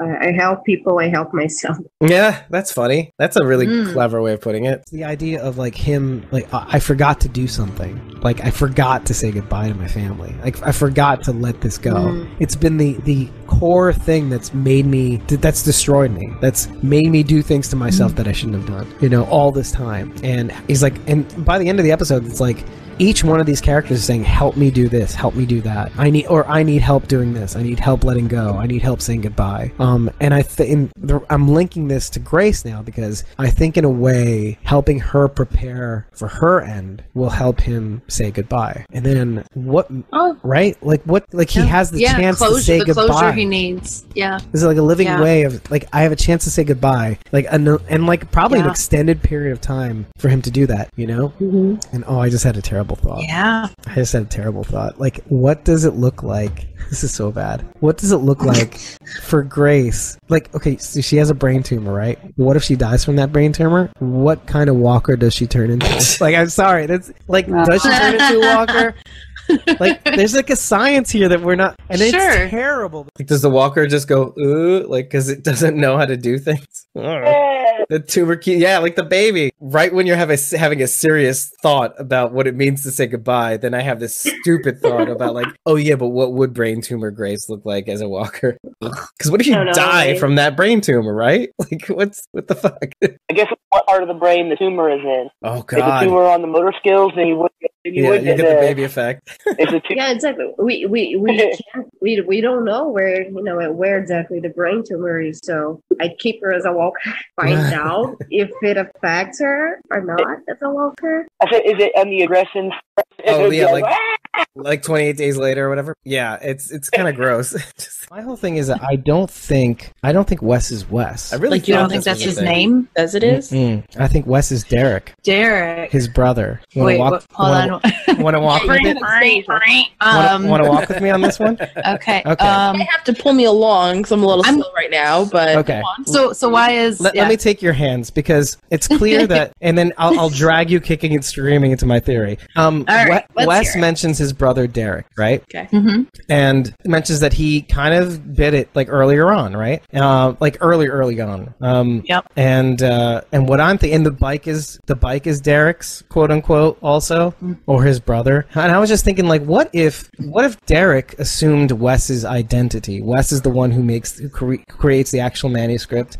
You know, Derek is the one who actually takes his brother's bike, Wes. And maybe even, and I'm kind of an over-under on like whether this is true. Maybe Derek, Wes, not Wes, Derek, was painting the trees at first until something happened, in honor of his brother, his brother's memory and his manuscript. And like, maybe he held onto the manuscript, something that he wrote as kind of like to honor his name, to keep him going and stuff like that. And so the brother is actually painting the trees and wrote and then when he died, one or the other, who we know as Wes, came up and said, I'm Wes. This is me. I did that. I wrote this. These are my trees. Yeah. And the reason that made me think that, and I wasn't 100% sure when I first thought it up, but like when you see the tree that, we'll call him Wes for now because that's what we know him as, but when you see the tree that Wes is at the end, it looks different than the other trees. Am I right? Older. It looks older. Like it looks been there longer. It looks unpainted. It's very simple. There's no flames at the bottom. There's no blue. It's done a lot more simple. The so I'm thinking to myself, maybe that's too. The original tree. Maybe that's real Wes's tree. No, wait, as far as the flames, I thought the flame was only on Alicia's tree. No. I saw it on the wraparound tree too. The wraparound tree, it was on the... Do you remember the screenshot I took when we were about to cover the trailers? Yeah. And I showed you the two trees, which I guess happened to be true. Just to kind of bookend that, I was saying also, like, not only did he... So Wes could still be Wes, let's say, right? But at the same time, Wes could have taken Derek...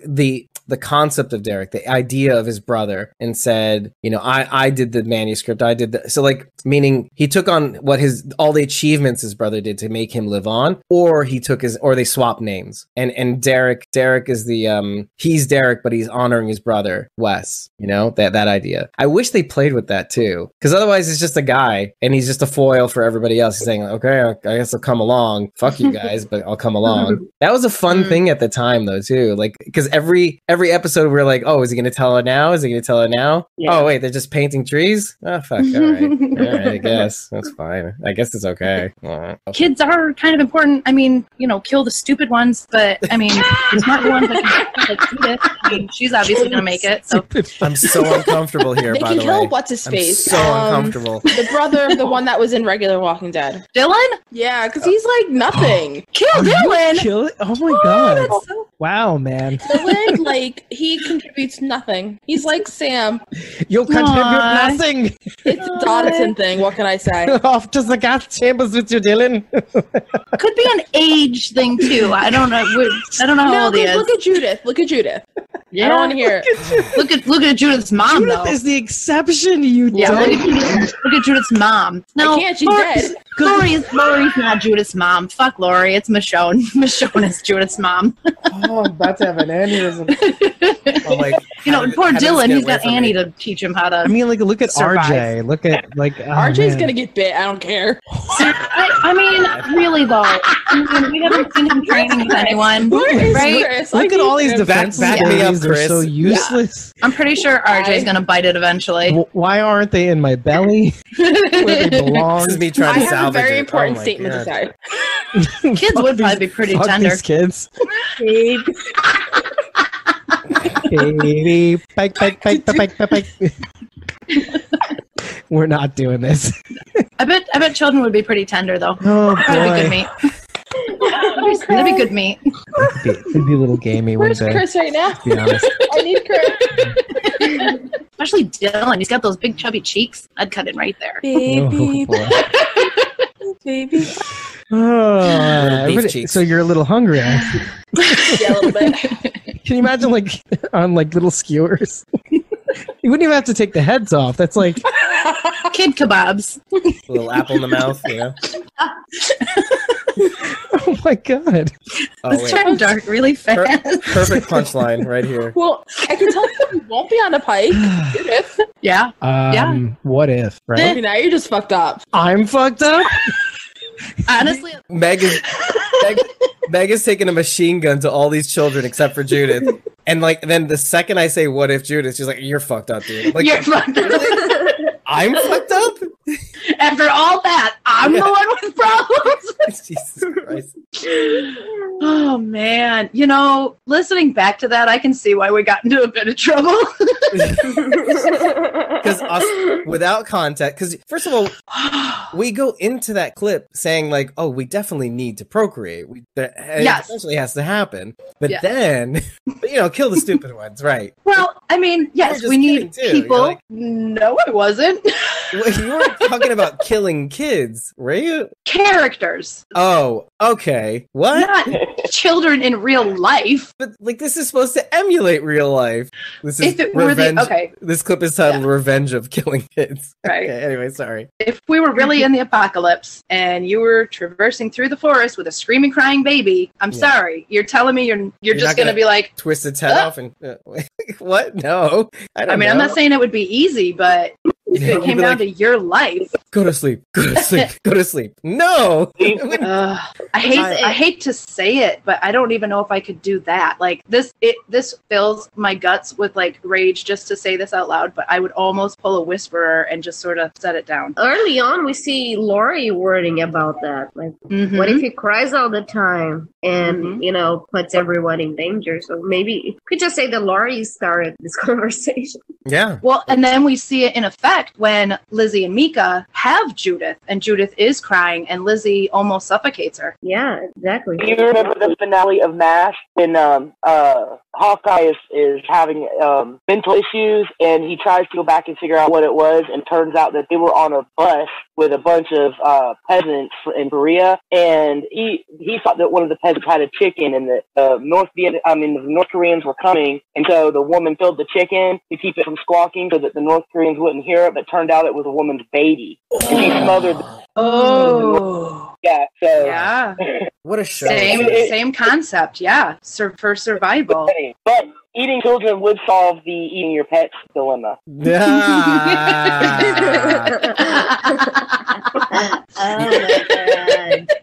And here's the shitty argument to that, right? Let me just explain the shitty argument. What do you think would taste better? This is the shitty argument. Ooh. Pets or this luscious, hairless baby? I don't know. It would all be speculation. Not to use science, but they do say that humans taste better. Well, especially babies, because they don't eat all the toxic stuff that we eat. If you don't know what you're eating, you can always convince yourself it's chicken. I learned that very early on when I ate frog, and my grandfather told me it was chicken. Yep. Gator, alligator tail. Oh yeah, I've had gator. Yeah, and it does. It really does taste just like chicken nuggets when you eat it fried. Yep. Yeah, you have to, but it has to be done well. Because I've had gator. At least 2 out of the 3 times I've had gator, it's been a little rubbery or a little kind of chewy texture. He was saying Dylan is useless. I'm sorry, that kid's walking around in forest full of walkers that he helped tie up using nothing but baseball equipment. I'm pretty sure that kid is not useless. Mm-hmm. Yeah, he's not a Sam. Yeah, definitely not a Sam. He's like the reverse. Way better. It's all A for The irony of all this for me is that I'm vegan. We're here talking about eating humans, but I don't even eat animals. Okay, guys. That is my exit. Okay, so we're going to laugh about you behind your back when we talk about girls. Not behind your back, but like, it's another Rachel funny. Sorry, I'm used to it. All right. I really can't. Bye, guys. Okay, Bye. Thanks, Rachel. By the way, we don't know this girl's name. I did not hear it in this episode. No, we didn't catch her name. Yeah. She said it doesn't matter or something like that when they asked. The first time, right, on the radio? Yeah. This is Janice, by the way. I can't, it's not safe for me, is what she said. Oh, that's what it was. Yeah. I knew there was a reason. And now you know why. Right. Yeah. Do you know She's why? with Girl Kobe. Yeah. She was with Girl. Yeah. I love that she was all like Girl Kobe. Which, by the way, Mo Collins calls her Ms. Colby. I'm sure she calls Colby home and like Mr. Colby. Yeah. Which I think is Colby, way more dignified. Girl Colby, Guy Colby. Girl Kobe. I was shouting it as they were riding over the edge. I'm like, Girl Kobe. Girl Kobe. By the way, I heard you in my head. It's true. Probably, yes. It's so true. Going down the ridge, I'm like, it's Girl Colby. Ah, shit. She got me again. Now I got you saying it. Oh, which, by the way, I Blazy saying this too. Like everybody calls Colby Holman Uncle Colby because of that video he posted of his niece, like pointing at the screen when he did the Instagram takeover. That's like the one bit of content that he showed until like it failed out on him and he couldn't post any more things. Yeah, like it showed a video of his niece watching him on the screen, and she goes, "Uncle Colby." She's like pointing out the screen, but like Blazy's saying, "Yeah, just call him Uncle Colby and Aunt Colby." Yeah, Uncle Colby, Aunt Colby. Yeah, too many syllables. Too many syllables. See what he's obviously. I think that was the first episode I got in on. Yeah, and maybe no. I think you were earlier, weren't you? Maybe I don't know. Maybe the one before that. But it was towards the end of the season. This is when they were just coming on. Girl Colby, boy Colby. But like now, it's like now that they're on the show, I'm like, am I going to say the same thing? Am I going to say it the same way? Call them Wes and Jenny or Derek, if that's the way you want to go. Or Derek, yeah, exactly. Oh God, I want that to happen so badly. Like after all these years or whatever, have a long time. It's like, listen, I have a confession to make. I'm gonna lose my goddamn mind if that happens. I'm like, wait, what? My name's really Derek. Yeah, I'm Wes's I never brother. understood the point of like I'm a fraud. All identities, because I kind of wondered the same thing in Laura. Like, why are you giving everybody fake names? It's not like anybody can look you up in a database or anything, Yeah, like a predator database or something. What was the reason behind that too? Like trying to be somebody else. It's harder for people, I guess, if you feel like if you don't give them your real name, that they don't really know you, And she didn't want to be close to anybody, so it was better for her to say, "Oh, this is my name." And then every time somebody was like, "Hey, Naomi," you could be like, "Shit, they don't fucking know me. It's not even my name." A way to keep yourself at arm's distance. Or like to disassociate too. Like this thing. I was thinking of maybe her disassociating with herself, or like not identifying with that person. Right now that I'm thinking about like pandemic times, and we're still in them. Like the reason why she felt so guilty was was because she knew her daughter was sick. She didn't tell anybody. And that was the reason why they fell. And I keep seeing instances, every now and again, I see like instances of people saying, don't tell your kid is sick. Don't tell anybody your kid is sick so the school doesn't get shut down. That's the protocol. Yeah. And I'm like thinking to myself, oh my God, a bunch of Naomi Laura Junes in the making, like the kind of thing that gets more people hurt. And so I don't know. That's. And so like, why wouldn't you change your name, or why wouldn't you want to disassociate with possibly hurting other kids? Yeah. And then I guess John was the reason she could be herself again. Yeah, exactly. Like to unite that part of herself and not be like, look, nobody can blame you, right? Whatever you did, you thought it was the right decision at the time. Also, the thing with the names, like June, like she's this person. That's who she really is. She doesn't want to be that. She wants to be someone else. So if she says my name is Naomi or Laura, she can act like Naomi and Laura. She doesn't have to connect, because June would connect with that person. Which goes to something that she said with Althea when they started venturing off in the second half of Fear the Walking Dead season 4. Do you remember when they go off on their own? She was like, I don't really kind of know who I am, because I presented one version of myself to John, one version of myself to Alicia. Who am I really? It's the story of a nobleman, or literally a nobleman, who prefers to see the world the way, not as it is, but as it could be. And that's literally the story of fear. Like, you're talking about people who, this may be the world as it is, but we want to see things the way it could be.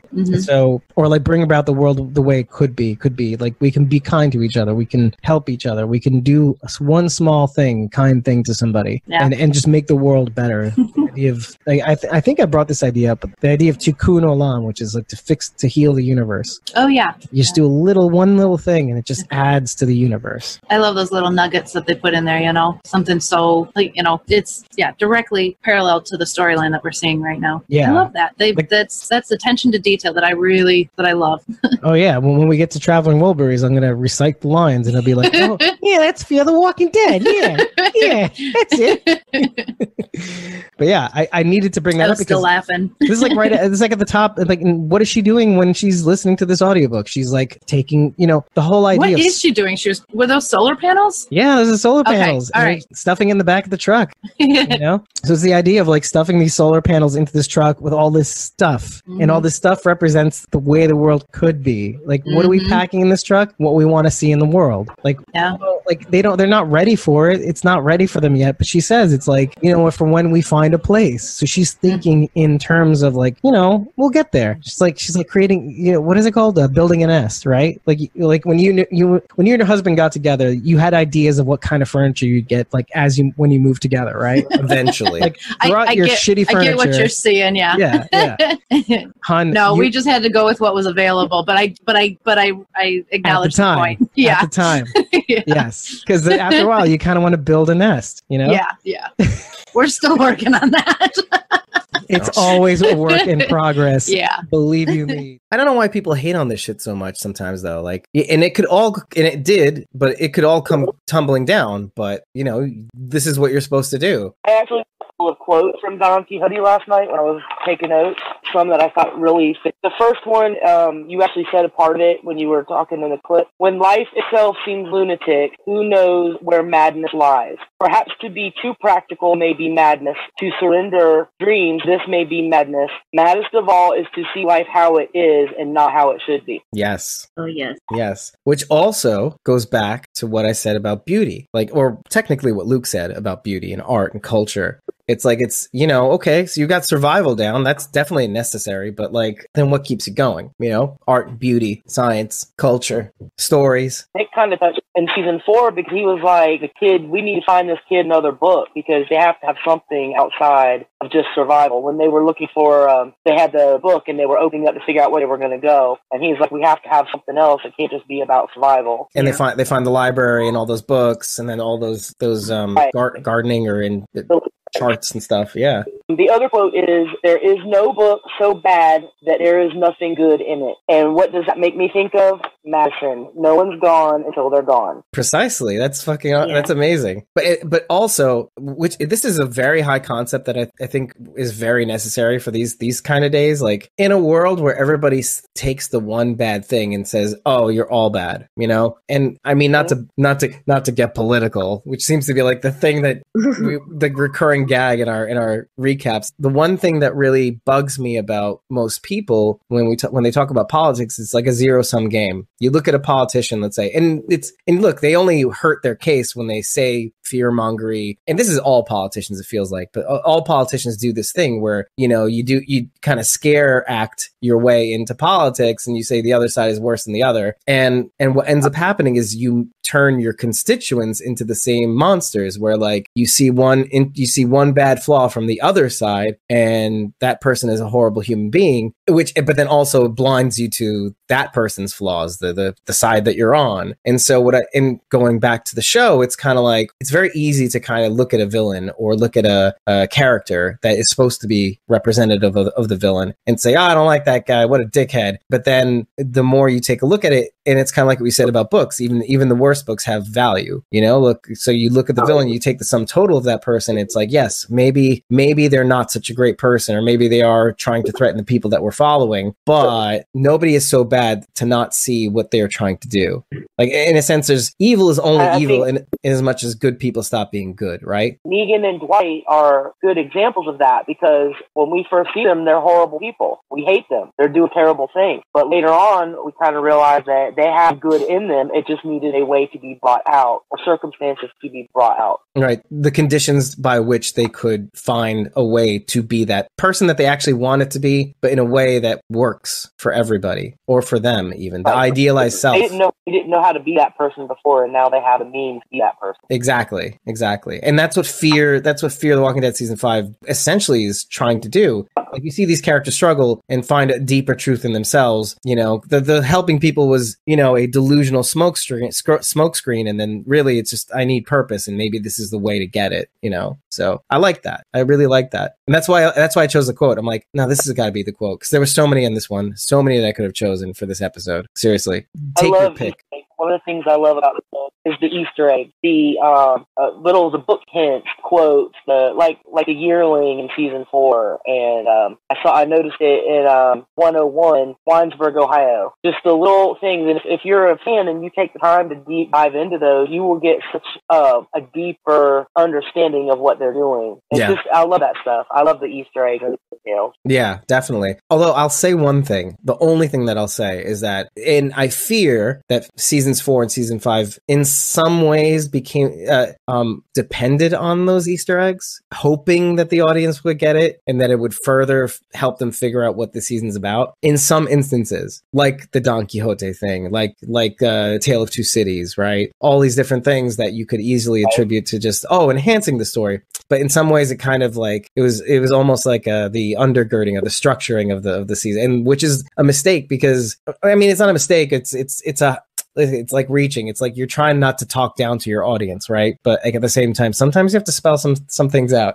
You know, sometimes in order for a show to be enjoyable, it's kind of like pop music. Why do people like pop music? Because it keeps it it keeps it simple. And some people, look, that's what they like. And most people that's what they like, you know, and so which is why it works. Why it's uncomplicated, it's beautiful still, and it works. Add a little frill to it.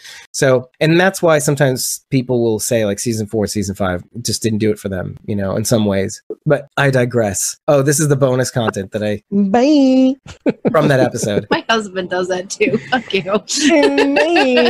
I do it all the time now. That damn T-Mobile commercial. We just kept recording. I don't know why that commercial makes me laugh so hard. The big fluffy things, and they're all saying hi and goodbye in the phone, and it cracks me up so bad, and I don't know why. I can't stop laughing when that comes on. Because your husband does it. No, I do it. I do it, and then he makes fun of me. I'll say goodbye, no matter if I'm like, bye. He's like, bye.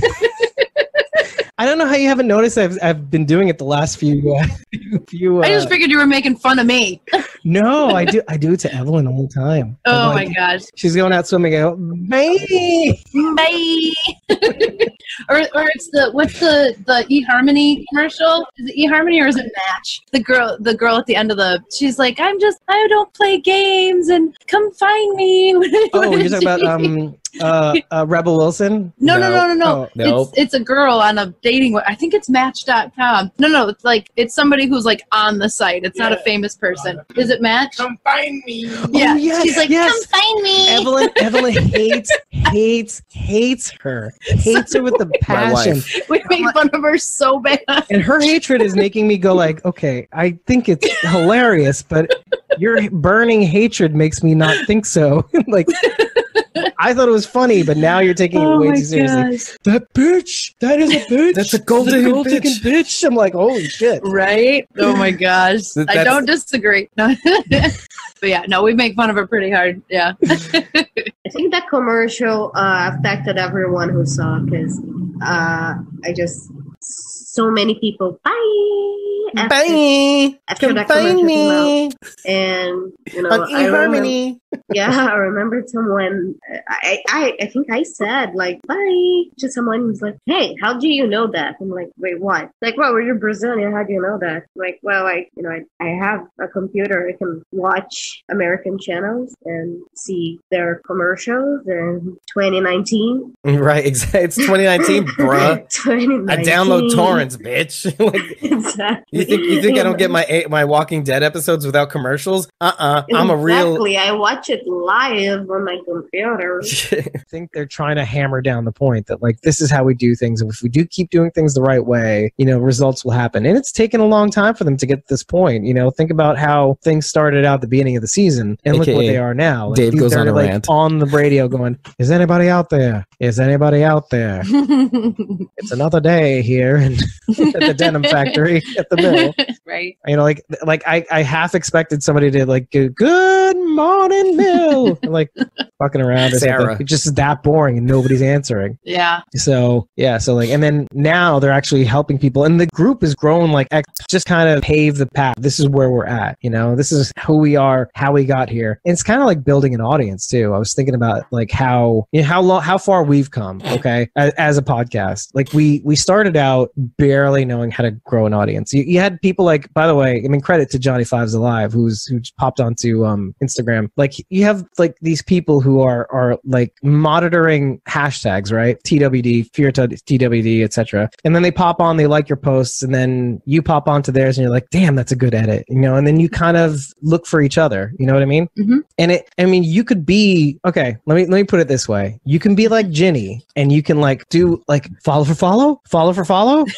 You know what I'm talking about, right? Yeah. Yep. I like your music. You want to follow me back? Like you could be like Ginny, or you could be like this group, like making connections. Doing the right thing the right way, following people because you want to follow them, not because you want them to follow you back. Like I'm not going to follow somebody who posts. I mean, no offense to anybody, because I would follow you if from my personal account if you had just pictures of cats and alcohol, right? Like just you drinking drinks, and not your cat drinking drinks. That's abuse. No. But like you having the cat and put it on his shoulder and you burping the cat, like that's fine. I'll follow you from my personal. I'm not going to follow you from my Squawking Dead account. I don't need that. I need to be making I need to follow people that I can actually genuinely have interactions with. I see like art, I'll kind of comment on it, or if I see like you're even just like a fan picture, like I can just comment on that picture and we can talk about it. You know what I mean? And it's not out of malice. It's more like, I just want to make genuine connections. So, and you see that like we started out, we barely had 200 followers, like by the time Walker Stalker came out. And now like we're getting really close to 1,000.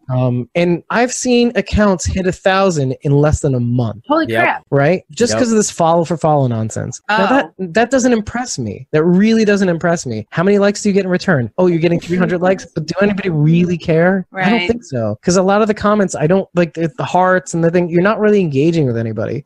And so it really kind of hit home for me when I saw that because when you see this diametrically different way of operating these two groups, it does kind of hit home, like how, like, you have this bedrock group who many times, you know, and Morgan's like, does anybody want out? If it's totally okay if you want to go with her. And not one of these beaten down, you know, back against the wall people are like going to Ginny. They're like staying with the group because they know, you know, and it's kind of like us a little bit. I mean, look, we may eventually get boring and say, I hate Carol, I hate Daryl and Carol, the idea of them being together, and then you'll run away. Stop. Fuck it all. I think you know I don't mean that. So right. But, I still think it. Fuck this podcast. Everybody's opinions are valid and right. Yes, respected. Exactly. You know, it's not about quantity, it's about quality. You know, I value everybody that I follow and who follows back, and you know, and I do, like, I see these things, and like you said, you know, you like, you comment, you support, that's how you support people on social media. That's how you network, is by making those comments and connections with people. Who's talking? I see your face. No, I just see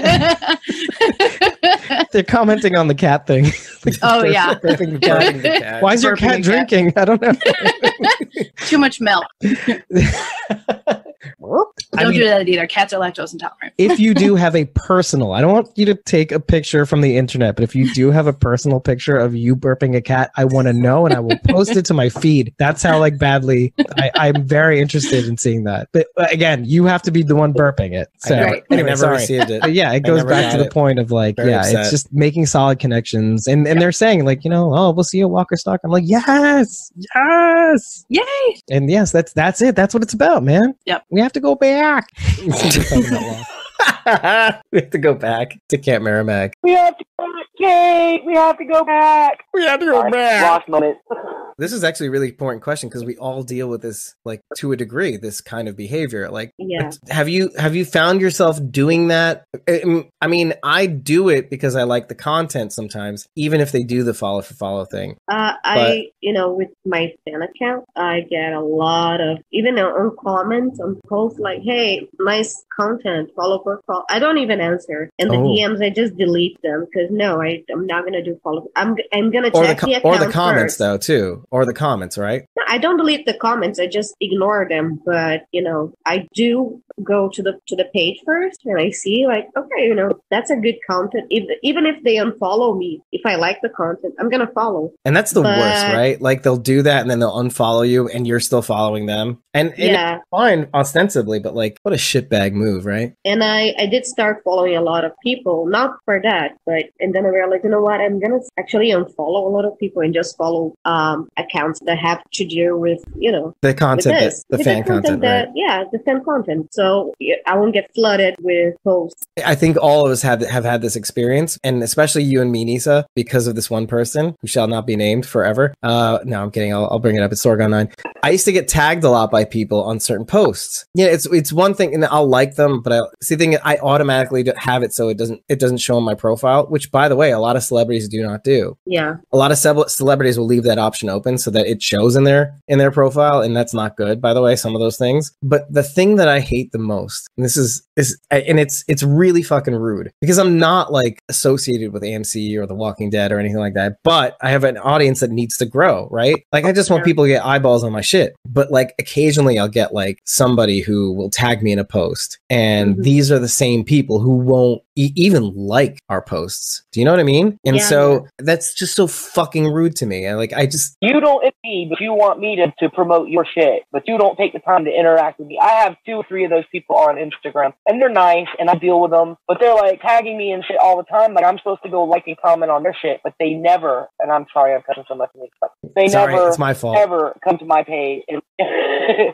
they never come and like or interact with me in any way. Yeah, I have this one person on my fan account that is always, it's a cosplayer that is always tagging me on, I think she cosplays as a male character, but anyway, and she doesn't follow me, or even, I don't think I ever saw her liking any of my posts, but she's always tagging me on hers. Anything to do with the show at all? In my case, it is the show. She's always tagging me in her edits and stuff, and like, oh, come and comment on it, but I have never seen her like or comment on anything in my feed. Here's the worst part about the instance that I'm talking about, is that I'm trying not to give too much away. This is an erstwhile comedian. person, like it's a young lady, who will tag me in her like little skits, which ostensibly may have something to do with like the Walking Dead universe, but really not. It was like a kind of a cross-pandemic thing where like, oh, what if Lucille was in the show? Like whatever. The whole point being is like there's a tenuous connection, but like meanwhile, you know, you're tagging me in this post, you're tagging me like, and so in the hopes that it'll appear in my profile or something like that. And yeah, like there's almost zero connection to the show. You know, you're just a comedian who's trying to, you know, get the hustle. Yeah. But like, yeah, at least if the cosplayer, let's say the cosplayer or the edit has something to do with the show and you tag me and I'll be like, yeah, I like that. I may even share that. But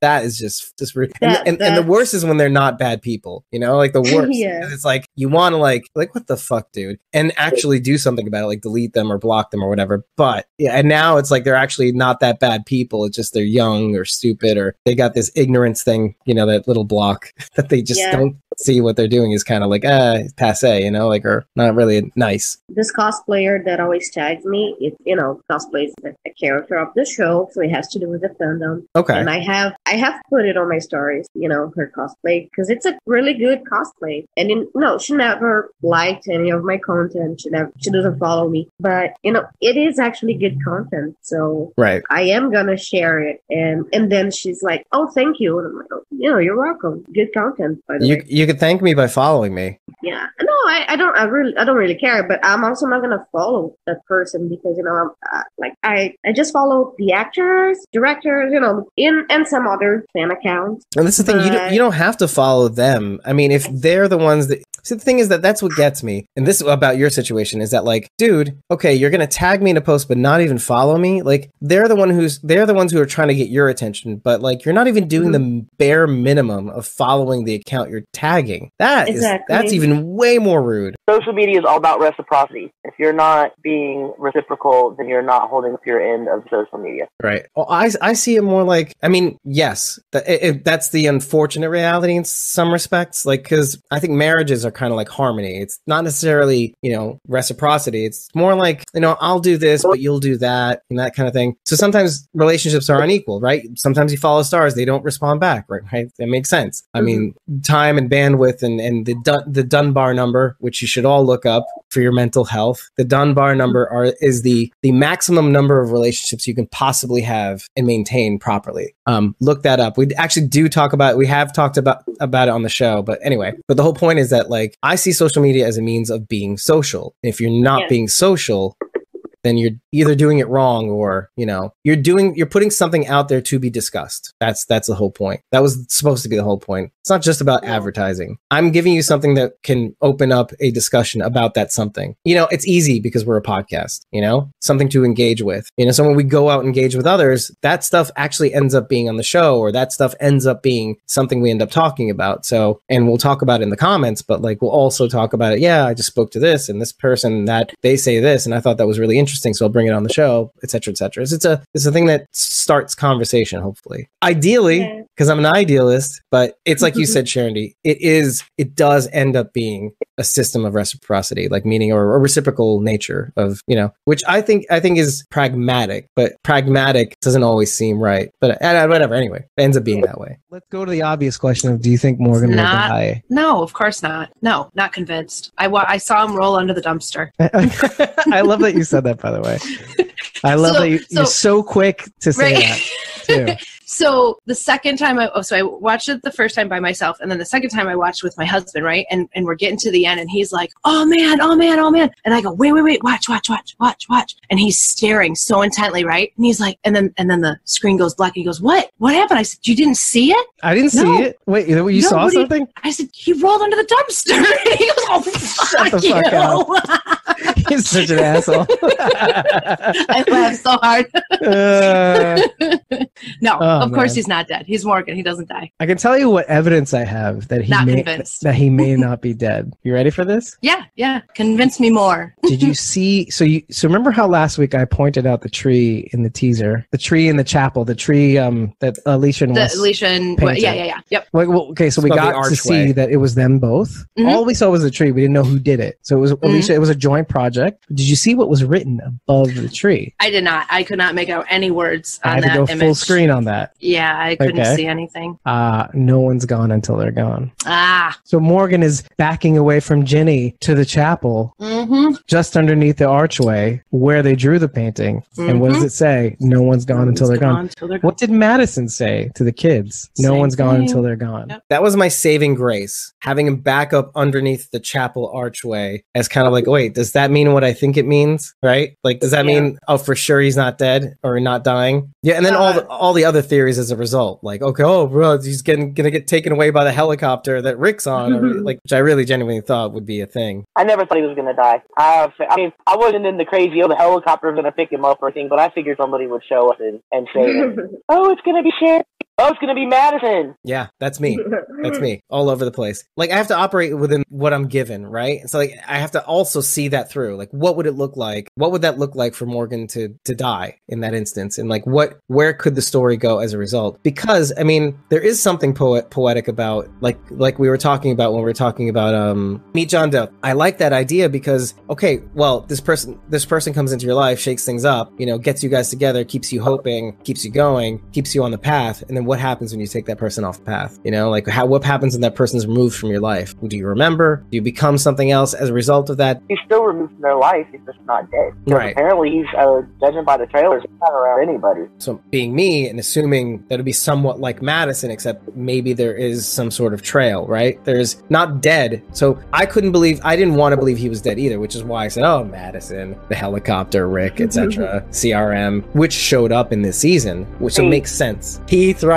Heath coming down with Jadis, the strike force. But like, why I said that was because, okay, you can make it seem like he died, maybe somewhat like the way Madison died, right? Or didn't die, right? Right, everybody, right? And then take him away from the show where, you know, you can be upset that he left, but also relieved that maybe he's going somewhere else, you know? And so it's not a death. It's like a Rick thing, you know, like they think he's dead. So they operate on the premise that he's dead, which they're still doing now, but he's still on the show. And then how do these characters shape out, right? Yeah. So that's what I was thinking. Like, how do you cleverly do that? I never thought Morgan was gonna die, but there was, you know, a part of my mind that was, what if?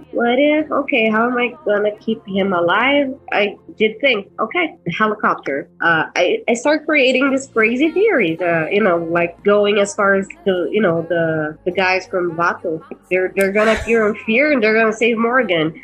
Like, you know, you go to this crazy length. That is pretty crazy. Just to save Morgan. No, he's alive. He's gonna stay alive. He's gonna be saved somehow. He's not dying. Yeah, but he's alive in spite of himself. Yeah, like he's not dying. You're not killing him, okay? No, I'm gonna hit you with a newspaper, run on your snout, like an abusive dog owner. Okay, so that leaves us here with our Fear the Walking Dead coverage, our best Squawking Dead clips of Fear the Walking Dead season 5. Thank you very much, and if you like what you heard, definitely try to rate us on ratethispodcast.com/Squawking Dead. 5 stars and an eggplant is all we need, but you know, if you'd like to say more, please do. ko-fi.com/Squawking Dead. Follow us there at least, and if you do want to support us, if you find it in your heart, $3 gets you 30 days of access. If you subscribe to a coffee a month, the party keeps on rolling and you keep on getting content. More than anything else, thank you for watching. Always leave a like and share and follow, and then also leave us a comment. Let us know how screwed up we are for wanting to kill kids and eat animals.